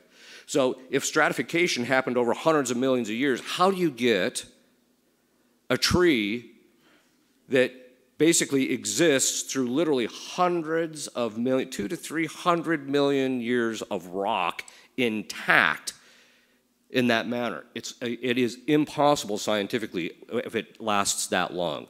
It's more reasonable to presume that it actually occurred together all at once. Stratification does not mean the time that they came from. In other words, what does this actually mean? The problem is that there are a variety of different explanations for stratification which would determine the times in which these things would actually occur. The days, and actually if you look at the flood, there is a great Protestant, the Protestants very often are doing more work in this than we are, but there is a great Protestant, it's a video in which they talk about, if you look very close attention to Genesis, the flood happened in 4 stages. And those 4 stages actually would correspond to why the stratification occurred and why you see different animals in their thing. In fact, one of the things they point out is if you look in Texas, what they found out is that the large dinosaur tracks were heading north. And they were heading out of north because the water table was rising. And they could tell they were walking in water. But they were heading north, and that's why they all ended, because as they headed north, they were going up in altitude, and that's actually why you see this conglomeration in Wyoming and in Montana and South Dakota of massive death fields for dinosaurs. They're just hundreds and hundreds and hundreds of dinosaurs in single fields. It's because it reached the level, but they had all moved in that direction. The point being is that their theory of stratification does not provide the evidence, doesn't supply the certitude that they're trying to assert in relationship to this. Time, again, is one of those deus ex machina. We're not seeing anything really change right now. In fact, I have a theory. I could be proven wrong, but I have a theory. My theory is that one of the reasons that God is letting us see so much of the universe and see all these nooks and crannies and sending all these probes into various moons of various planets and going by all the planets is because he wants to show us that the entire universe is sterile except here. And the reason it's sterile is precisely because of the fact that contained in matter itself is not a sufficient cause to create life in itself. It's a form that has to be imposed by God, and that's why we're only seeing it here. Another variant of the principle of evidence is whatever is objectively evident is true. Scientific studies and research being done with predetermined outcomes rather than the evidence is the death of science. It's going to kill it. And you see it, it's killing it. Every judgment must be based in evidence is another formulation of the principle of evidence. And that basically means, therefore, that in relationship to evolution, the judgment about the certitude and the truth of that hypothesis can only be done when you look at all of the evidence. All scientific conclusions must be based on all of the evidence. Any exclusion of evidence that does not fit one's theory nullifies the validity of the theory and calls into question the scientific basis of that theory. So if you actually look at the fact that we now have genetic entropy, that's one of the things they discovered, that mutations don't beget better things, they actually beget a bigger problem, and that we're actually declining. This is one of the reasons I tell people that, I hate to be the bearer of bad news, but we are actually dumber, because they found out it's actually affecting our brains. We're dumber than our ancestors. And all you got to do is turn on the TV and watch for 5 minutes, and that's true. All right. So that's the principle of evidence. The principle of evidence itself, just if you look at it, gives you sufficient reason to recognize, okay, look at evolution has some serious issues. But then there's also the principle of sufficient reason. The principle of sufficient reason says that the existence of a thing is accountable either in itself or in another. What does that mean? Well, colloquially, you would say that you can't give what you don't have. The first time, I can't remember if it was Dawkins or Hawkins, I can't remember. Their image of them are obviously very distinct, but their names.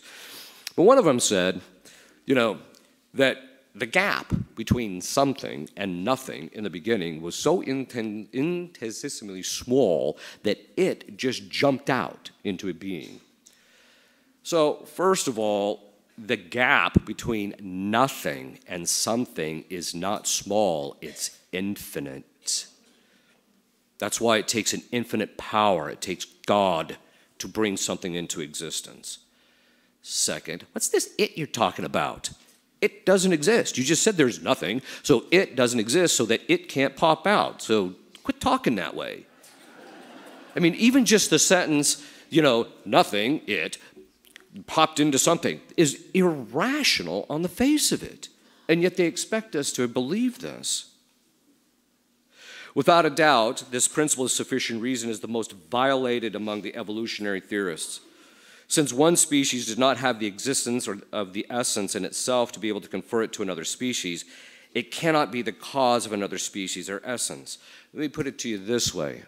If you don't have eyeballs, you can't give something eyeballs. It's that simple. People will say, well, there was a variety of different causes and they all came together. Yeah, here's the problem. If you look at all of those causes and put them together, they still don't have sufficient act, that's a technical metaphysical phrase, for saying they don't have enough to produce this thing that's higher than them. Because that thing that they're producing requires a level of organization that these things are not capable of producing on their own. You can throw in as many causes as you want. You can put all the chemicals you want in that primordial soup. You ain't going to come out with a bacteria because it can't produce it on its own. Well, that's why we have lightning. The lightning can't produce life. In fact, if you ever notice, lightning kills everything. All right. Aside from problems with the Big Bang, evolution does not provide a sufficient reason for the existence of the species because it's saying that these lower things gave rise to something hot, something greater than them, even collectively. So this means that there has to be, it's called the principle of proportion causality. There has to be a proportionate cause. If you're going to get A, well, you have to have something that has the same amount of existence, the same amount of perfection, the same kind of perfection as A. At least analogically, because God has all perfections contained in him, but it's done in an analogical fashion. And basically, the principle of proportionate causation says the effect cannot be greater than the cause. But that's exactly what evolution purports. It purports this primordial soup, which is just soup. It's just a conglomeration that gave rise to life. I'm using that by way of example. I'm sure they'd have more sophisticated ways of putting it now. But it's the same thing. Even in every single step of going from one species to another. We're not talking about changes within a species. Right? I mean, we can breed dogs and we get all sorts of different stuff out of them. So we do know that those things can change. But here we're talking about within a species.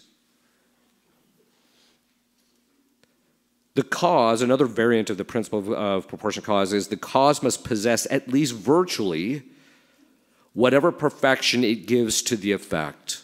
You have to have it before you can give it.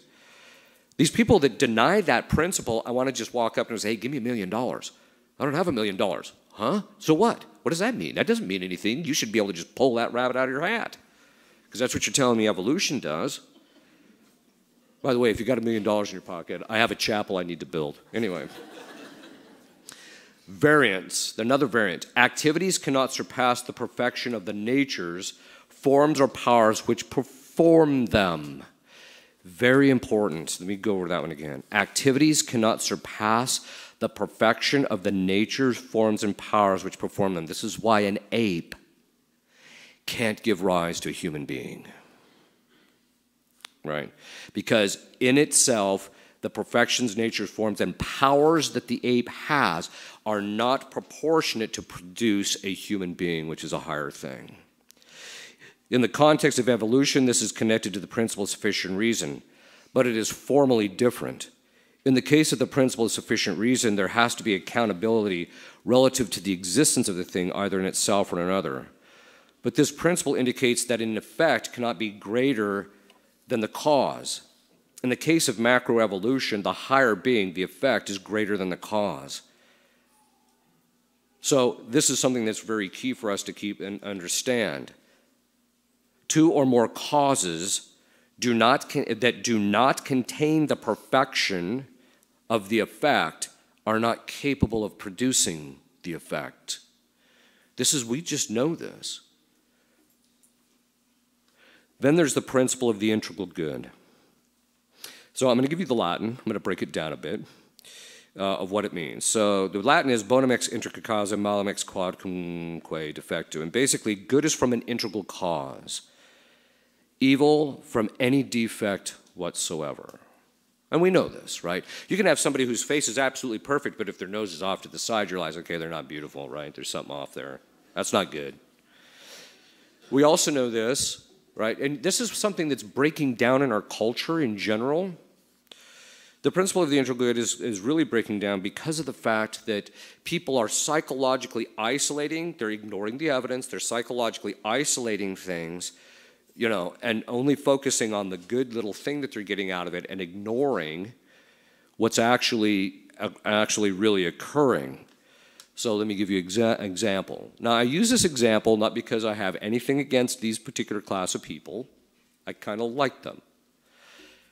But I always tell people, well, let's just say for the sake of argument that I really like to see when people enjoy flying through the air. Right? And that's what my intention is to help this guy enjoy life. So I take a midget and I throw him off the top of a building. Right? My intention doesn't change the reality that I just murdered him. Right? And this is something that's very important. So in a moral act, the intention, what you're doing, that's called the object of the moral act, and the circumstances, all of them have to be good, or your act is morally bad, right? And so this is something that's really important for us to see, that this principle of the integral good means that something is good precisely because its cause is integral. On the side of the cause, there's completeness to be able to bring about the effect. Scripture recounts, and God saw all the things that he made, and they were good. Good. Death is not a good. The fact that, Hugh mentioned this, the fact that people say, that the evolutionists say, well, God used all this death and mayhem in order to bring this up to, there's so many different problems with evolution, but this is just one of them, that God used is contrary to what we know as Scripture. In Scripture, the fact that what God made was good means that the principle of good also applies to creation. We read in St. Thomas that since the completion which is according to the integrity of the parts of the universe, integrity, which means in its wholeness, the completion which is according to the wholeness of the parts of the universe suits the sixth day. The consummation, which is according to operation of the parts, suits the seventh. Okay. Or is able to be said that in a continuous motion, sometimes something is able to be moved further. It is not called perfect motion before the quiet, for the quiet demonstrates the completion of motion. God was able to make more creatures other than those which he made in the sixth day. Hence it is said that his work was completed when he ceased to create new creatures on the seventh day, unquote. What St. Thomas is saying is that the work of creation ceased at the end of the sixth day. Scripture essentially reveals that creation ended, bringing new beings into existence on the sixth day, and that on the seventh day God rested, and it is a time that providence and conservation of being begin. So he creates, and then he preserves them in being and provides for them. This means that the diversity of creatures which we find in the created order is due to God's creative activity, which ceased on the sixth day, which does not envision an evolutionary process, nor just because, as we saw above, that there are no secondary causes in the act of creation. In other words, a secondary cause, a created cause. I mentioned that to bring something from nothing to existence is an infinite gap and requires an infinite power, and only God can do that. So no secondary cause, no human being, nothing is capable of, as a secondary cause, being able to bring something into existence that didn't exist before. Given what is revealed, theistic evolution cannot be tenable insofar as creation is an act of God and terminates at a certain point. And thus the theistic evolution is subject to the criticism of violation of the first metaphysical principles. We're going to see this as we go on. Also, given what is revealed, the theistic evolution is untenable insofar as there has to be constant miracles. That's what I'm going to deal with later. St. Thomas observes that the first perfection, which is the integrity, so it's good, in its wholeness, was in the first institution of things. It's in the very beginning. For St. Thomas, the cessation of creative activity on the side of God and the fact that creation was good means that creation of God was integrally good. So that basically means that when God created, he doesn't mess up, and he doesn't do it half-baked, and he doesn't do it in a manner that requires natural and physical evils. When considering the perfection or good of God's creation, one is left with a twofold distinction. The first has to do with the perfection of the individual parts of creation, in which in themselves they are all perfect in their institution, that is, when they're created. So in the very beginning, they're brought into perfection. The second is how all the individual parts come together to constitute a perfect creation. The principle of the integral good indicates that all the parts must be good in order for the thing to be considered good in its totality. Therefore, the evolutionary hypothesis is untenable for the following two reasons. One, according to the evolutionary hypothesis, the initial creation of God was not integrally good as to the totality of creation because it was incomplete. In effect, the gradation of being, there's also called the principle of gradation of being, had gaps which indicated the totality of creation was not integrally good. God did not create a good creation. That's what they're telling us. The parts were also not integrally good insofar as they were evolving, and we must say mutating in various degrees and steps without being complete in themselves. So putting aside the fact that the mutation is generally bad for something, the fact is that God would have created something that is constantly striving for completion, not in him, but in the completion of themselves. This means that creation did not possess the good integrally. So what does this basically mean? It means that God, if you look at how it's revealed in Scripture, and if you actually look at every single thing that he gets involved in, whenever he is the sole cause, or whenever the secondary cause does not block him from perfectly acting through him, he acts as an integral cause. Everything, so when he acts, God is pure goodness. He's infinite goodness. He is infinite perfection. That means when he causes something, there is never a lack of perfection or good in the nature of that thing. He is an integral cause. And so to assert that he is not an integral cause, and by basically saying that there were defects in the beginning that had to be worked out, is quite frankly against the very nature of God. It's against the very nature of metaphysical reasoning. Death, as Hugh said, only enters after the sin of Adam. To use death indicates that God would not be an integral cause in bringing things into existence, since things would be imperfect. So God always acts as an integral cause. By the way, this is how we know that the Catholic Church is the only divinely established means of salvation. How? It has all four of the causes.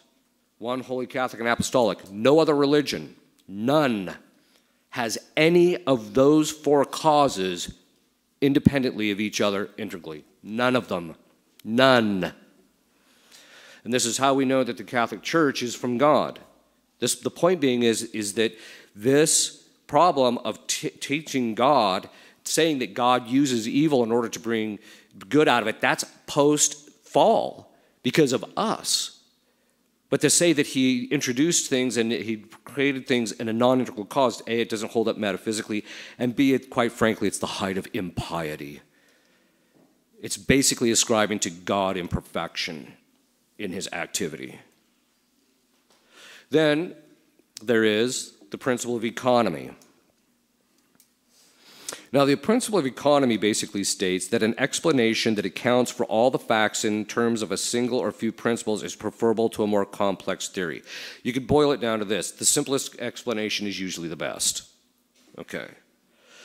One of the problems with evolution is that it ends up multiplying causes. You have to have all sorts of causes in order to bring this thing to the perfection that it actually is. Putting aside the fact that the evidence doesn't stack up. As I mentioned, genetic entropy of itself negates the totality of the evolutionary hypothesis, quite frankly, in my estimation.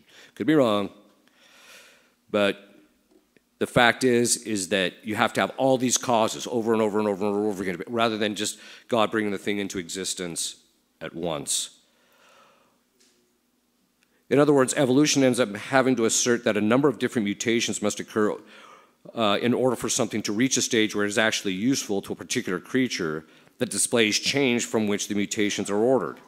Each mutation must come generally from a different cause or from the same cause on a number of different occasions, and this itself multiplies the number of principles or causes and makes this theory more complex. Therefore, it violates the principle of economy. This is also true even in relationship to theistic evolution. The variant of this principle of economy, which states that an explanation of a phenomenon is to be regarded as better or truer in which the minimum number of factors, the fewer steps in the process, and the more immediate causes are included. That's how it's formulated. The simpler, the better, and more likely the case. This variant of the principle of economy connects with what we stated immediately above in a more explicit way. Since in some theories of evolution, there are millions of years required to gradually produce a set of characteristics in a living thing, which, by the way, the more time you introduce into it, the worse it gets, is if you actually are taking a look at it seriously. Steps are added in a process which are not necessary to postulate in order to give an adequate explanation. This is because God suffices. It doesn't mean that God doesn't use secondary causes, but this is after the initial creation. That's part of the conservation of the being or the preservation, the providential side of things. Nor is it necessary to appeal to any kind of revelation in order to actually come to this conclusion.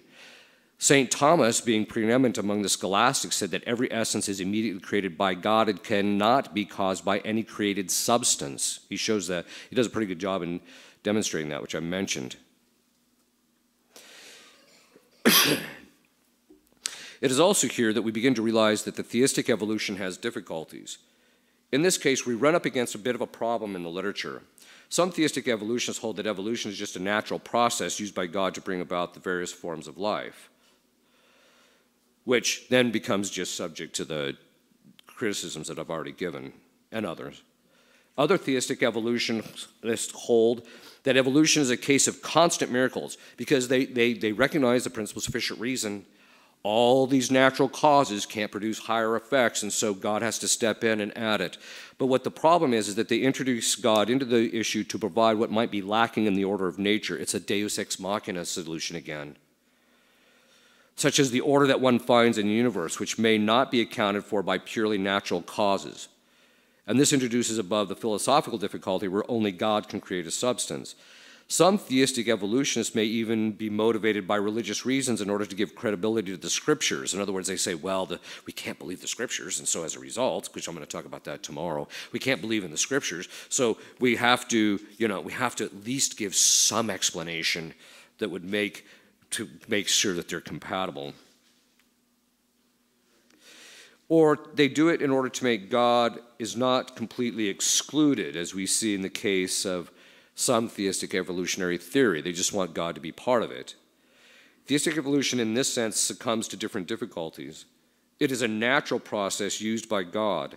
Then all of the above violations of principles would likewise be applied in this case, as I just mentioned. If God is used to supply on the side of the principle of sufficient reason, it ends up violating the principle of economy, because God must intervene to supply the sufficient reason at each step. This indicates that it is not strictly a natural process, but requires the introduction of God into each step to be able to achieve the next higher species in the evolutionary process. This violates the principle of economy because what is ultimately being stated is that nature does not suffice in order to produce each individual species on its own. This is true enough, principle, but theistic evolution requires God to be involved at each individual step since the laws of nature do not suffice.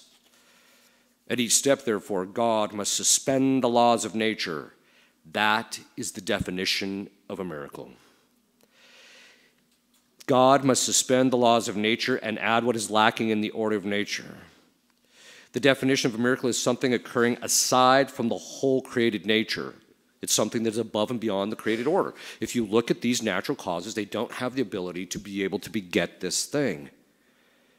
Theistic evolution, whether it states that in its natural process, is really just a covert way of introducing constant miracles, or asserts outright that miracles are constantly necessary for the process, violate the principle of economy.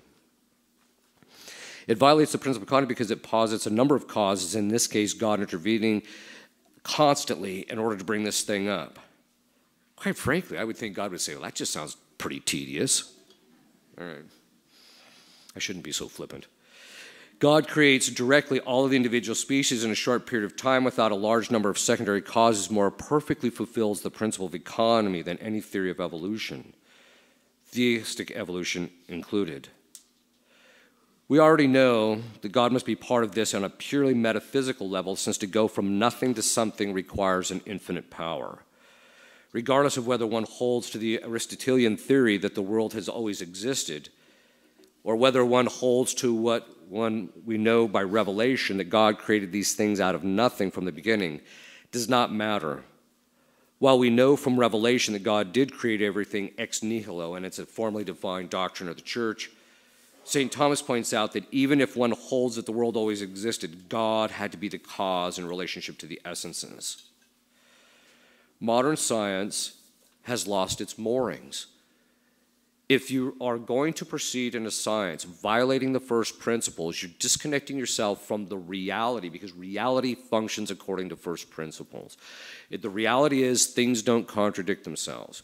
Reality is that evidence determines what we should ultimately think and whether our thought is true or not. Not all scientists. In fact, one of the things that's frustrating a lot of the scientists is that serious guys that are trying to do serious science and are trying to follow the proper methodology, following these first principles, etc., are getting more and more frustrated because of the fact that everybody that's proposing all the different ways to gain funding and things of that sort are all the people that are signed off on the agenda, and all the things that they know need to be investigated aren't being investigated. But it's lost its reasoning by rejecting the first principles. We've entered into a new dark age, so to speak. And by that I mean that modern science, by deviating from the first principles, by deviating from sound philosophy, has reached a point where the stuff that's coming out is not advancing the science. Our technology might be advancing to some degree, but our scientific understanding of the causes of these things is not advancing. It's degrading. It's getting worse.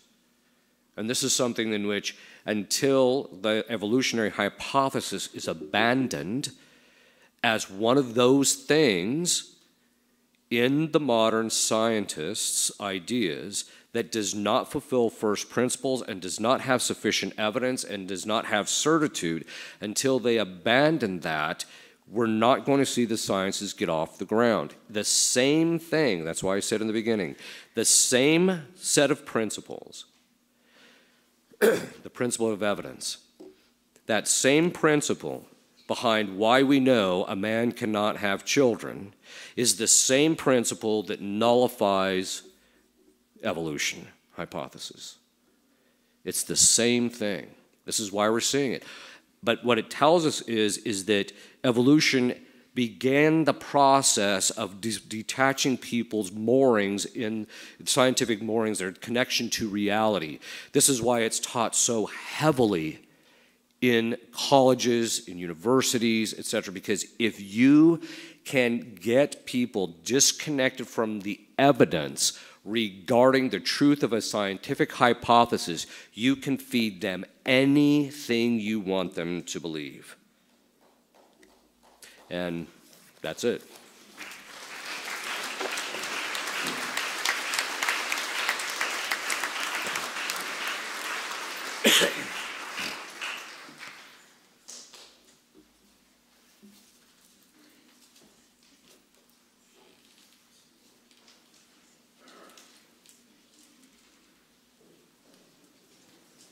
Okay, there's two things left, very, very important. Well, three things. First of all, for the Q&A, please get the Q&A cards, which are the note cards that should be at the end of your pew.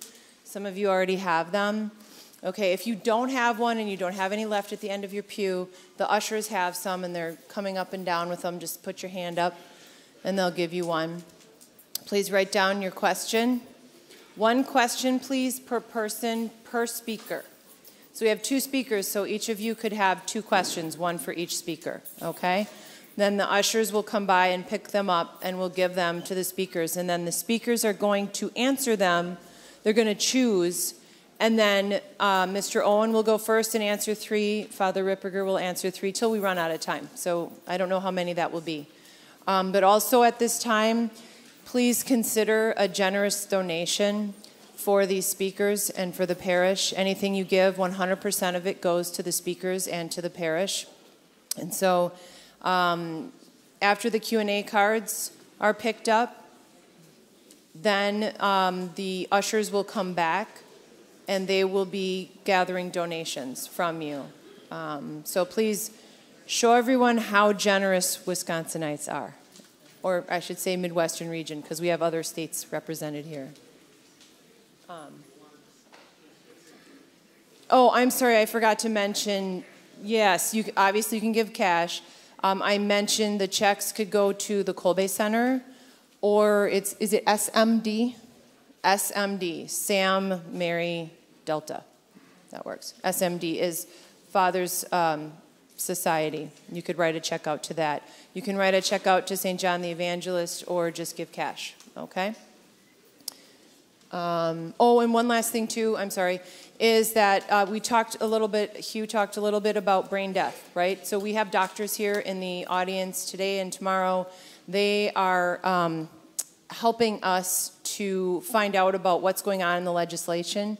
And I forgot to bring, they gave me a statement here to read to you. It's just one quick sentence. So you know there's something to sign at the back. If you would be interested in signing it, they will mail it for you. And here's a statement directly from the doctors, not from me, so I'm going to read it.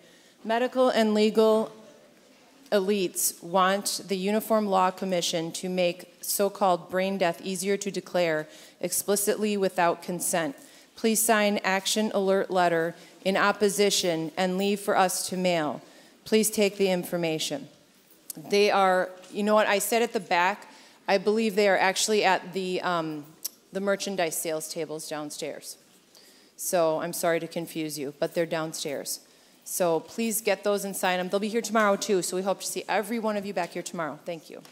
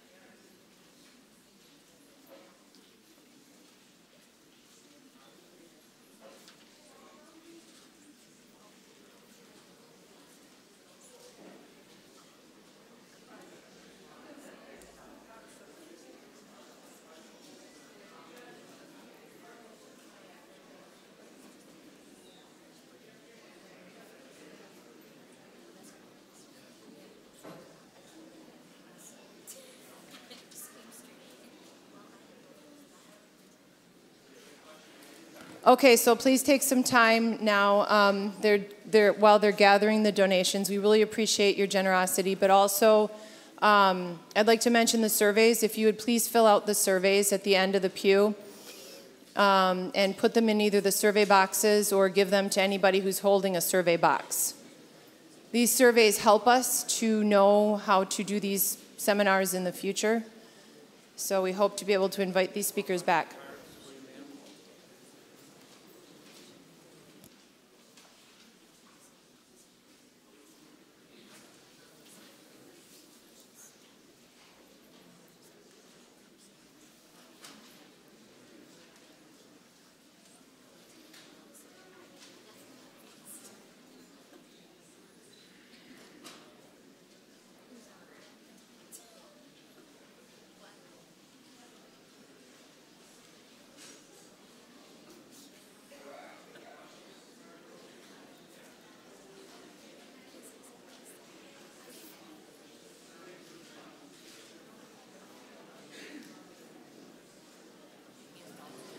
Okay, just a reminder, please fill out the surveys. If you don't have one and you want one, we'll figure out a way to get it to you.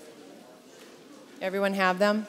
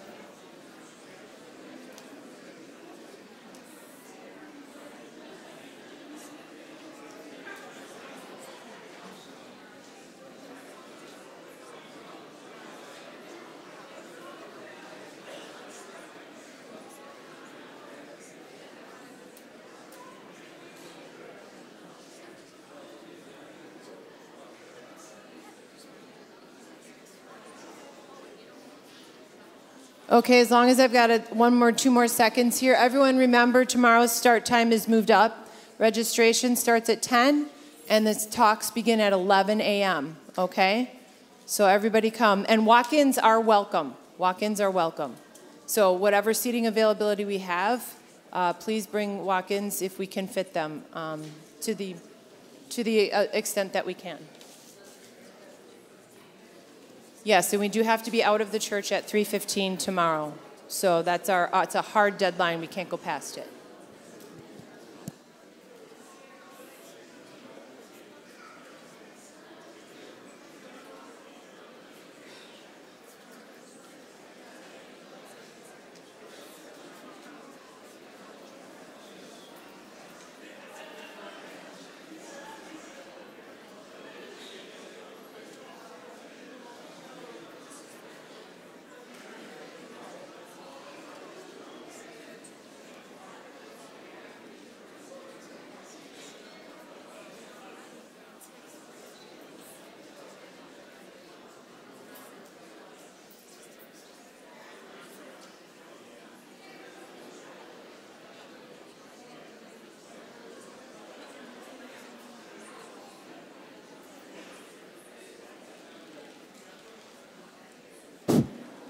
Please keep in mind, too, that any questions that are not answered tonight, the speakers will look them over and may be answering them tomorrow as well, in addition to some of the other ones. Okay. Now Mr. Owen will start.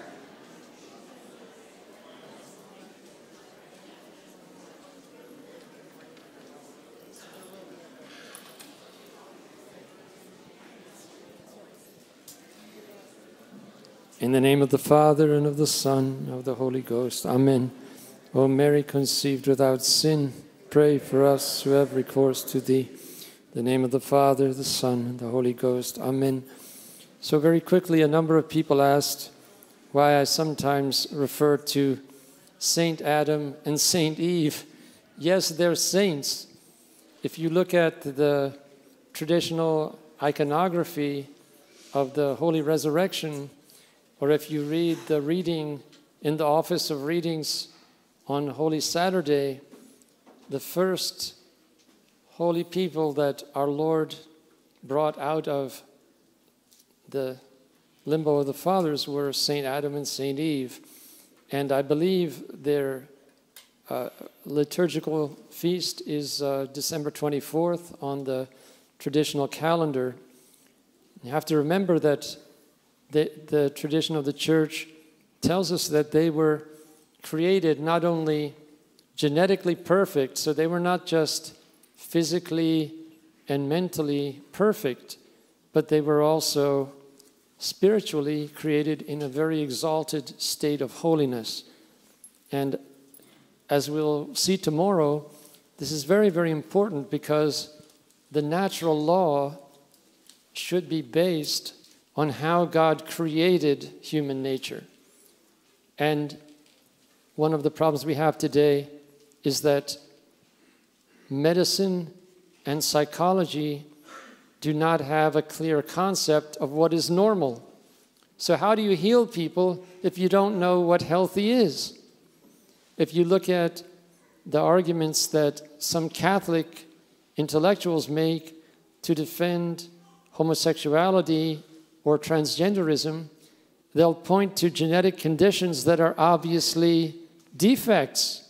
So they're taking something that is a defect and they're saying that that's to be the norm because they've completely lost the concept that God created our first parents perfect, and that establishes what is normal.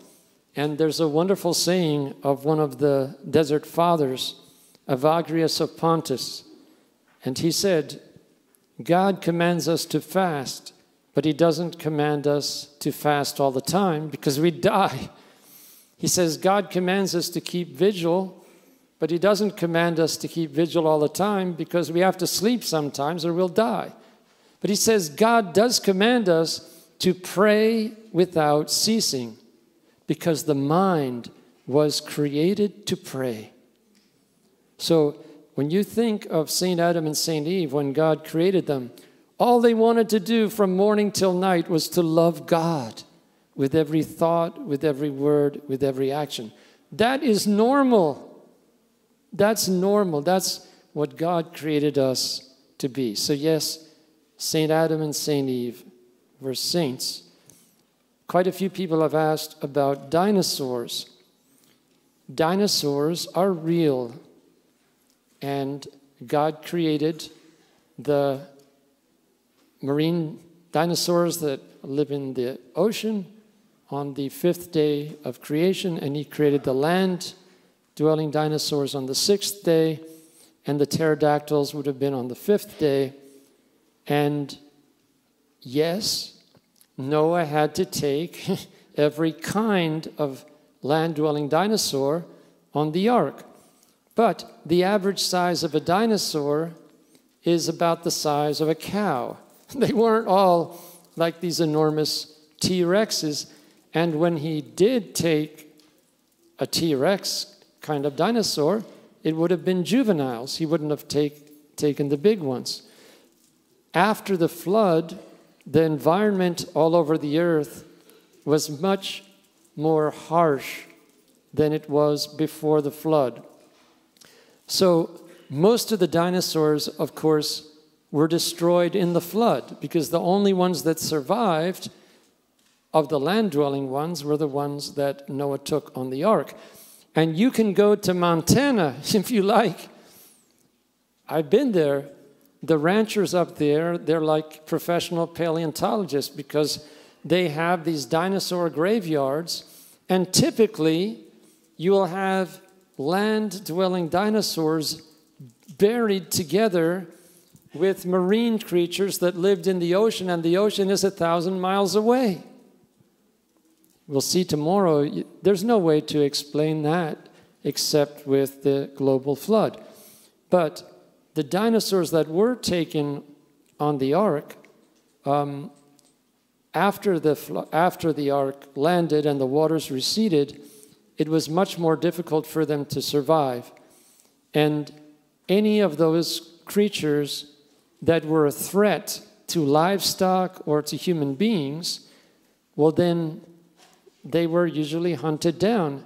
And the person who could take them out, like St. George, the dinosaur slayer, or Beowulf, for example, of course, those people were heroes. These are not fairy tales.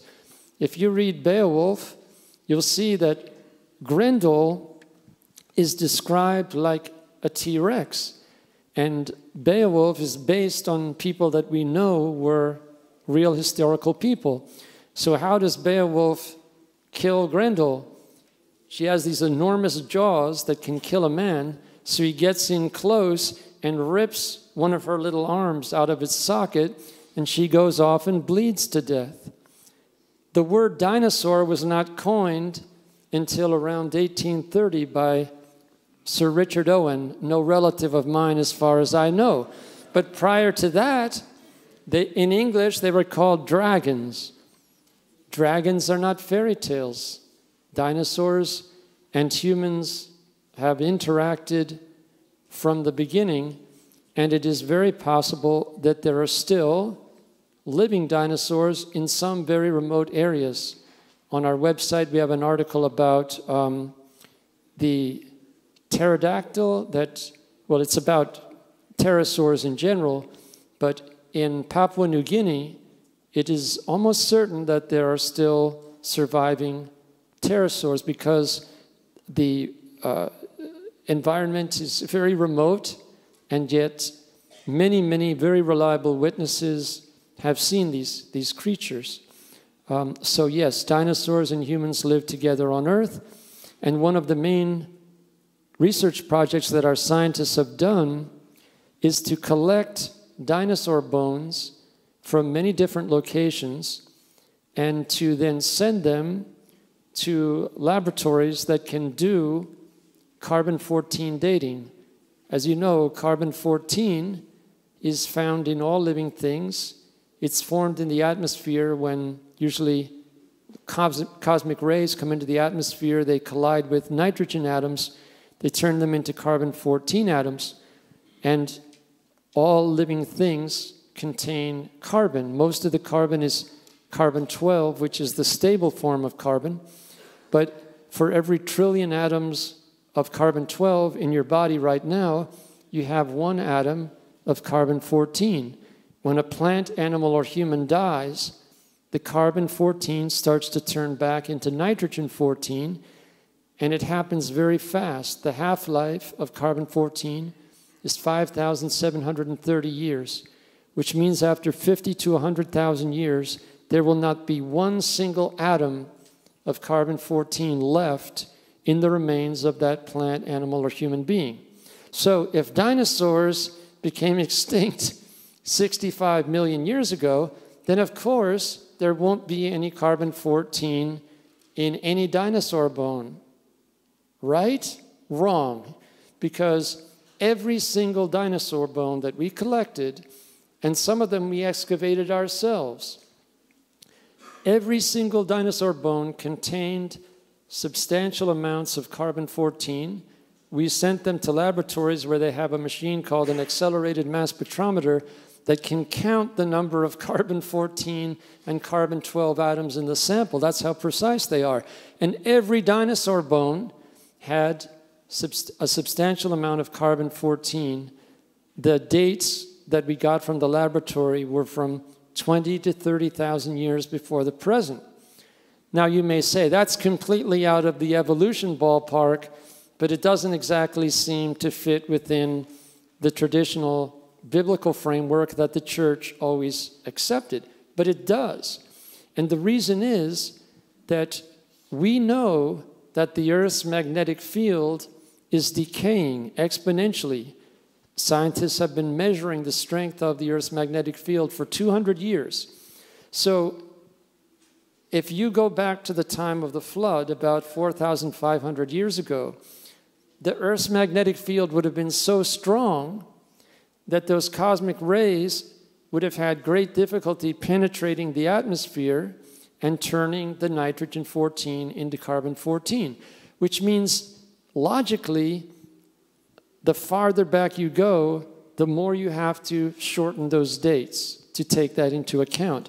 So the 20 to 30,000 year dates that we get for the dinosaur bones from 5 different world-class laboratories logically should be reduced down to 4,000 to 5,000 years, which is right within the biblical framework.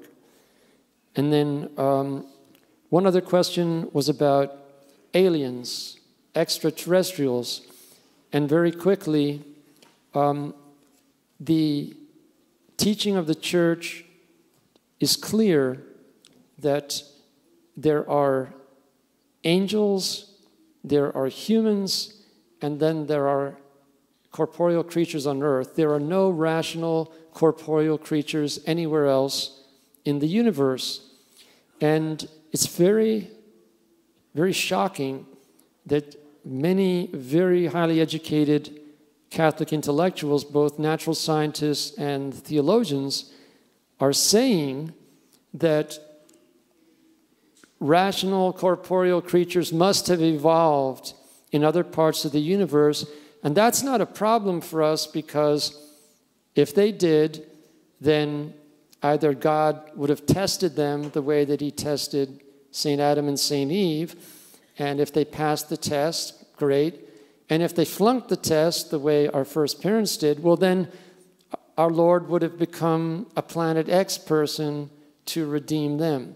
Well, this is a blasphemy, and it's against the faith, because it's a dogma of the faith that our Lord Jesus Christ had 2 natures. He had a divine nature, and he had a human nature. He did not have a Planet X nature or a Planet Y nature. So it is absolutely impossible for there to be any other corporeal, rational creature anywhere else in the universe, because if God tested them and they passed the test and they didn't fall into sin, they still suffered the punishment, the judgment on the whole universe at the time of the original sin on earth. And that would make God unjust, because according to their hypothesis, these extraterrestrials have no biological relationship with human beings. Now, the other thing I have to tell you is there are researchers who have thoroughly studied all the evidence for UFOs and extraterrestrials. And one of them is Gary Bates, one of our separated brethren at Creation Ministries International. And he'll tell you that he works closely with a man who used to be very big into this ET movement and people who had had encounters with extraterrestrials, and these were people who were honest, and they described these encounters with what seemed like aliens. Every single one of these encounters turns out to be diabolical. And he records instances where, for example, there was a man who was lying in bed, and all of a sudden the roof of his house seemed to open up, and he saw a spaceship, and then a beam of light came down, and he felt himself being pulled up. And he said the name of Jesus, and the whole thing disappeared. And one of his associates has apparently got 400 sworn testimonies from people who were having these encounters with what they thought were UFOs, and when they invoked the name of Jesus, the whole thing stopped. So yes, they're real, but they're demonic. They're not extraterrestrial, rational, corporeal creatures.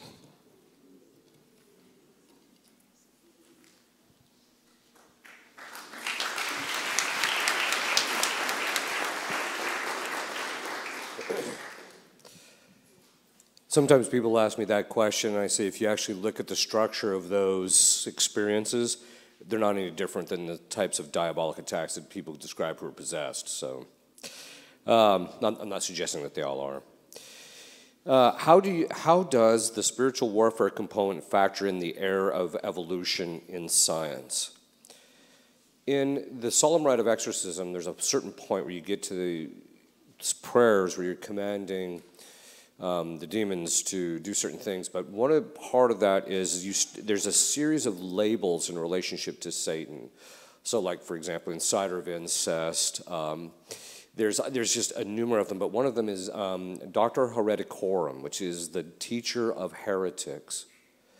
And so, even though I tend to address when I'm dealing with evolution, I tend to address it primarily from a philosophical point of view. That's just because that's my forte. It doesn't exclude the fact that I think that this thing is entirely diabolic in the sense of it just being such a cornerstone to such a broader set of theological errors, to modernism itself. And so I think in that sense it does have a spiritual component to it. I think also it's one of those things that it's on a spiritual level.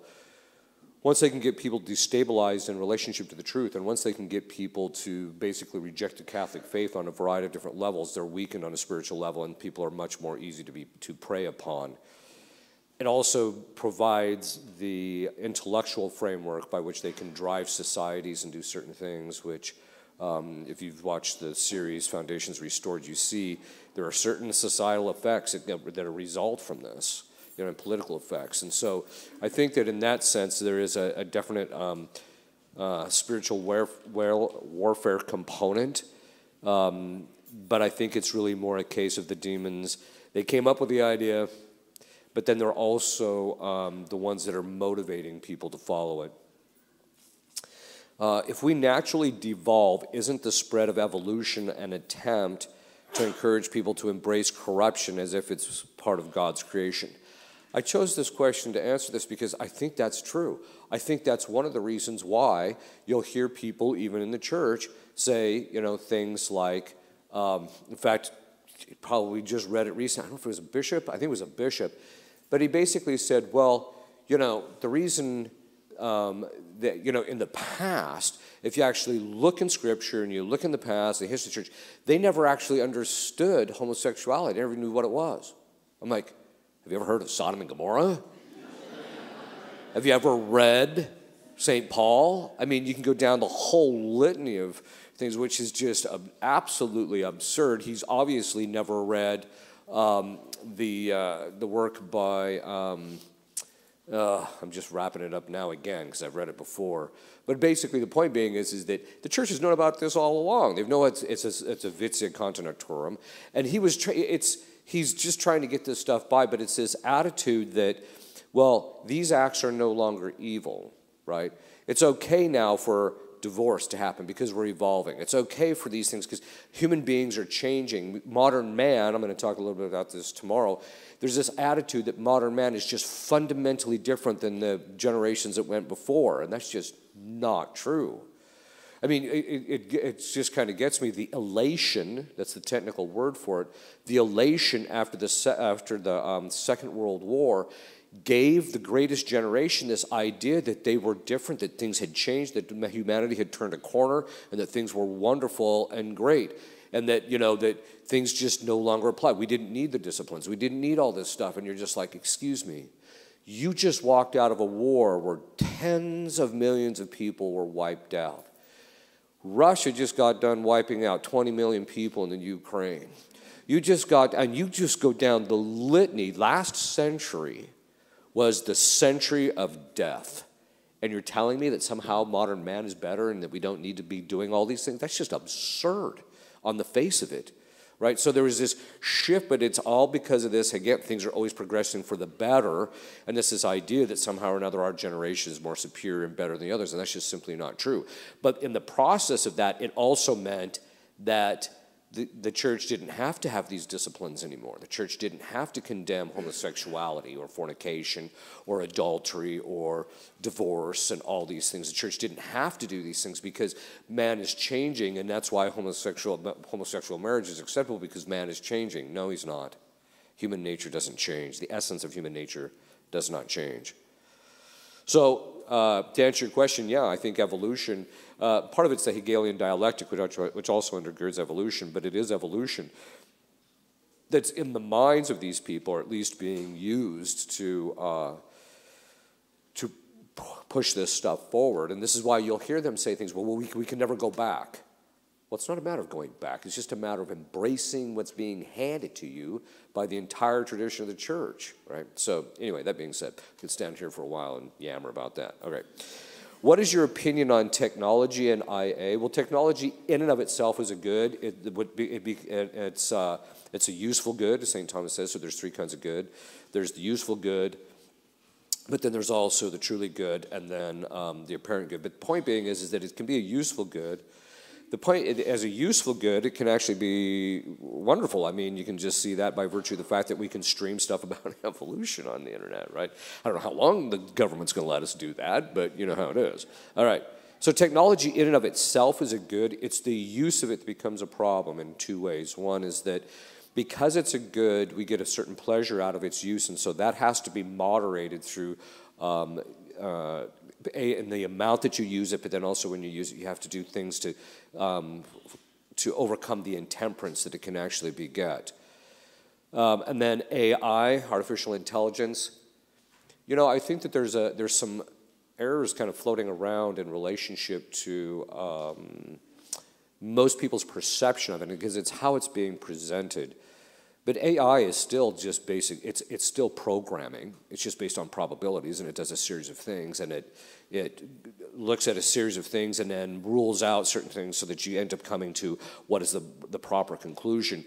But it's still the programming that determines how it's going to assess those probabilities. So in the end, it's what the human beings determine in the programming, and then you have the other thing of garbage in, garbage out. It still applies. So if the programming is done in such a way where it restricts the input into the thing so that the only thing that can come out the other end are woke answers, which we're seeing on some of these things, that like if you use ChatGPT, that's actually what you're going to get is a bunch of woke stuff because it's been programmed into it. So AI of itself can be a good thing as long as it's restricted to certain things, it's kept within a certain set of parameters, and the programming is done right, etc. But but it can also be used for evil, right? So people can use it to promote all sorts of, I mean, if you program an AI program to actually come up with the best possible diabolic curses, well, it's probably going to turn out some pretty good stuff over the course of time, right? Okay. So the point being is it's like any other form of technology. I do think there has to be some ethics rules and certain things imposed in relationship to its use, but do you think this was given to us by demons? I don't. If you actually look at AI and its development, what they did is they just modeled it against the human brain. So they look at how the human brain basically makes associations, and they basically but they programmed the computers to be able to, based on probabilities of how certain things would outcome, but then also, by giving it basic data, what the connections of things were. And so it basically functions like a human brain or any other kind of brain, technically. So it basically functions like a restricted but a developed form of what's called the cogitative power, which is part of the brain's ability to make associations. So it's basically they're just training it to do that. So I don't think it's demonic in and of itself. It doesn't mean that it can't devolve into that depending on what human beings do with it. So.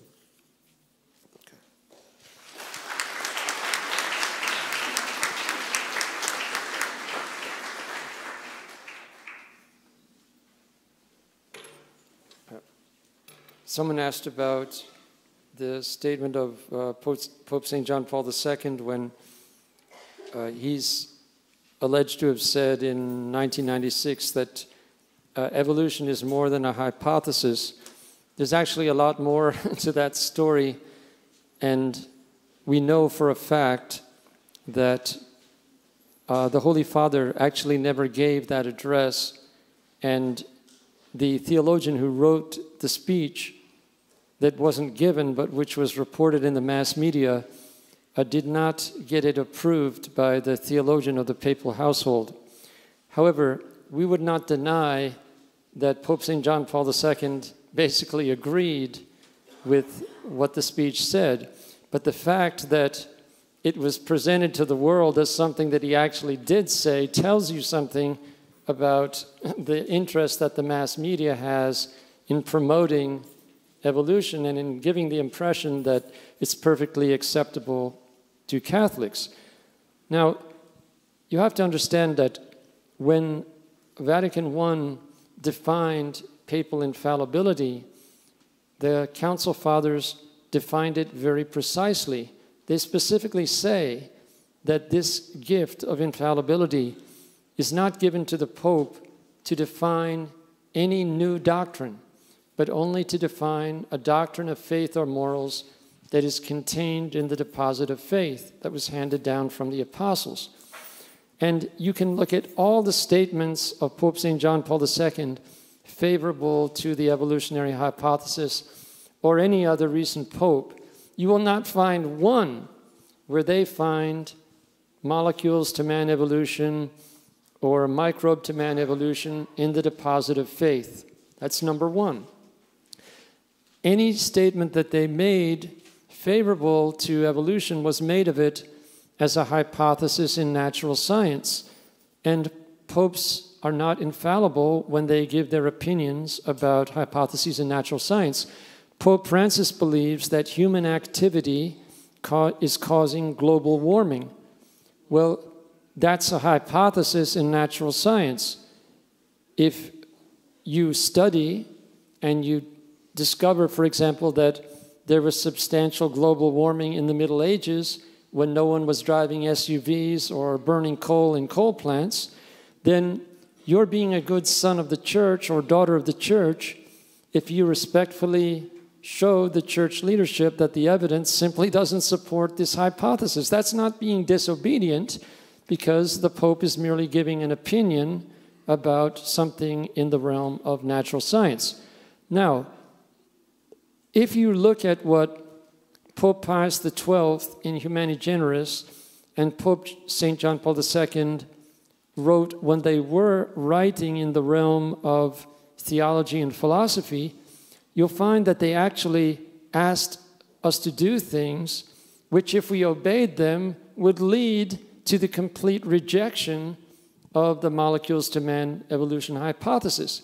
Because in Humani Generis, Pope Pius XII asked that Catholic theologians and philosophers apply the traditional metaphysical principles of Catholic philosophy to the examination of the evolutionary hypothesis.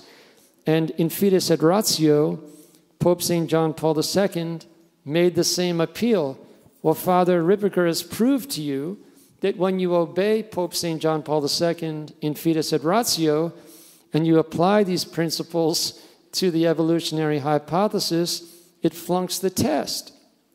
So Pope St. John Paul II, in his more authoritative teaching, gives us the guidelines, which if we follow them, will lead to the rejection of the evolutionary hypothesis. Now, the other point that's important to make is that we cannot fault the popes if all of the scientists in the Pontifical Academy of Sciences are telling him that evolution is a sound hypothesis. And you have to understand that because the Pontifical Academy of Sciences has become like a self-selecting body, and they all believe in evolution, they're only selecting people for membership who hold to this view. And they are not only 100% in favor of evolution, I mean the molecules to man evolution hypothesis, they're totally in favor of brain death as the criterion for human death. They're in favor of GMO food as the solution to the problem of hunger in the third world. And they're all in favor of limiting family size to 1 or 2 children. This is absolutely absurd. But this is because they have all accepted this false evolutionary framework. Now, the other thing that's important to understand is that these scientists can point to phenomena that seem to support their view. I'll give you an example. There's a kind of lizard in Puerto Rico called the crested anole, and the scientists were amazed because the environment where they live changed very rapidly to an urban environment from being a natural environment. And lo and behold, in just a few generations, these lizards grew much longer legs and sprouted little appendages on their limbs so that they could climb walls, whereas before they were normally climbing trees. So, of course, you had scientists saying, this is evolution in action. Look at this happening before our eyes. And if something like that were shown to the Pope, unless he has knowledge of genetics and biology beyond the average person, that could be very impressive. But what you have to understand is, when the scientists looked at what was happening to these lizards at the genetic level, there were over 30 different genes that were activated that were resulting in the longer limbs and these appendages that allowed them to climb on walls in urban areas. Clearly, God wrote the programming into their genome. And the irony is that the consensus view among biologists from the 1970s to the 1990s was that the DNA in our bodies that does not code for protein was junk left over from the millions of years of evolution. And since only 2% of our DNA tells little molecular machines in our cells how to put amino acids together to make proteins, which are the building blocks of our bodies, that meant that about 98% of our DNA was just a useless holdover from the millions of years of evolution. Well, that was a little bit much, even for some of the evolutionists, to think that 98% of our DNA was junk. And so finally, they got funding for Project ENCODE to study the so-called junk DNA. And of course, they found out that it's not junk after all. In fact, the so-called junk DNA operates at a higher level than the DNA that codes for protein. It switches on and off different genetic mechanisms. And so what happened with these lizards is God had written into the genome of the original lizard ancestors of these crested anoles in Puerto Rico, the potential to adapt to different kinds of environments. And so when the environment changes, it's not that the environment has a mind and changes the lizard, but God has designed the creatures so that certain triggers will activate these genetic programs. And that's why in a very short span of just a few generations, you could see these new features appearing.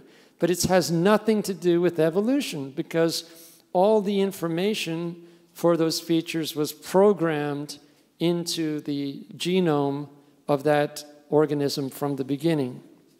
And finally, we were asked about the Big Bang hypothesis, and I would encourage you to go to the Kolbe Center website, www.kolbecenter.org, and read the article by Dr. Thomas Seiler, who has a PhD in physics from the Technical University of Munich, and see his critique of the Big Bang hypothesis. And as Father Ripperger mentioned, the Big Bang hypothesis is so contradictory now to observed evidence that, according to the Standard Model, 95% of the matter in the universe cannot be seen, cannot be observed, and nobody knows what it is. It's dark energy and dark matter. Now, that is not science. When 95% of what you can actually measure and observe is not part of what supports your hypothesis, it's time for a new hypothesis. And Dr. Seiler shows, for example, that even the most ardent Big Bang cosmologists admit that they cannot explain how stars came into existence. What students are told is that gas particles somehow condensed to form the first stars. But this goes against the reality of the physical nature of things, because gravity is much weaker than gas pressure. So before gas particles ever condense to form the nucleus of a star by gravity, gas pressure is going to drive them apart. So the only realistic accounts of star formation that the Big Bang cosmologists can offer are scenarios where, for example, a star explodes and it creates these certain special conditions where a star could form. But that doesn't tell you how the first stars came into existence.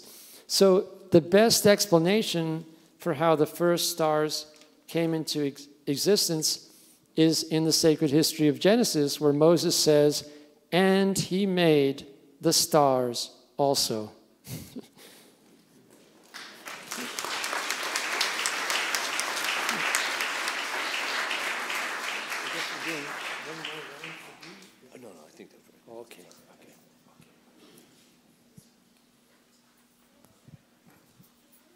Okay, it's 10 o'clock, so we have to end for tonight. We hope everybody comes back tomorrow.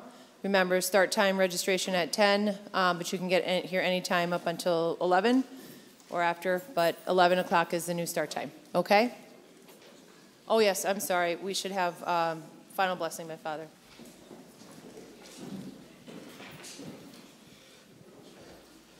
Benedictio Dei omnipotentis, Patris et Filii et Spiritus Sancti, super vos et manet semper. Amen.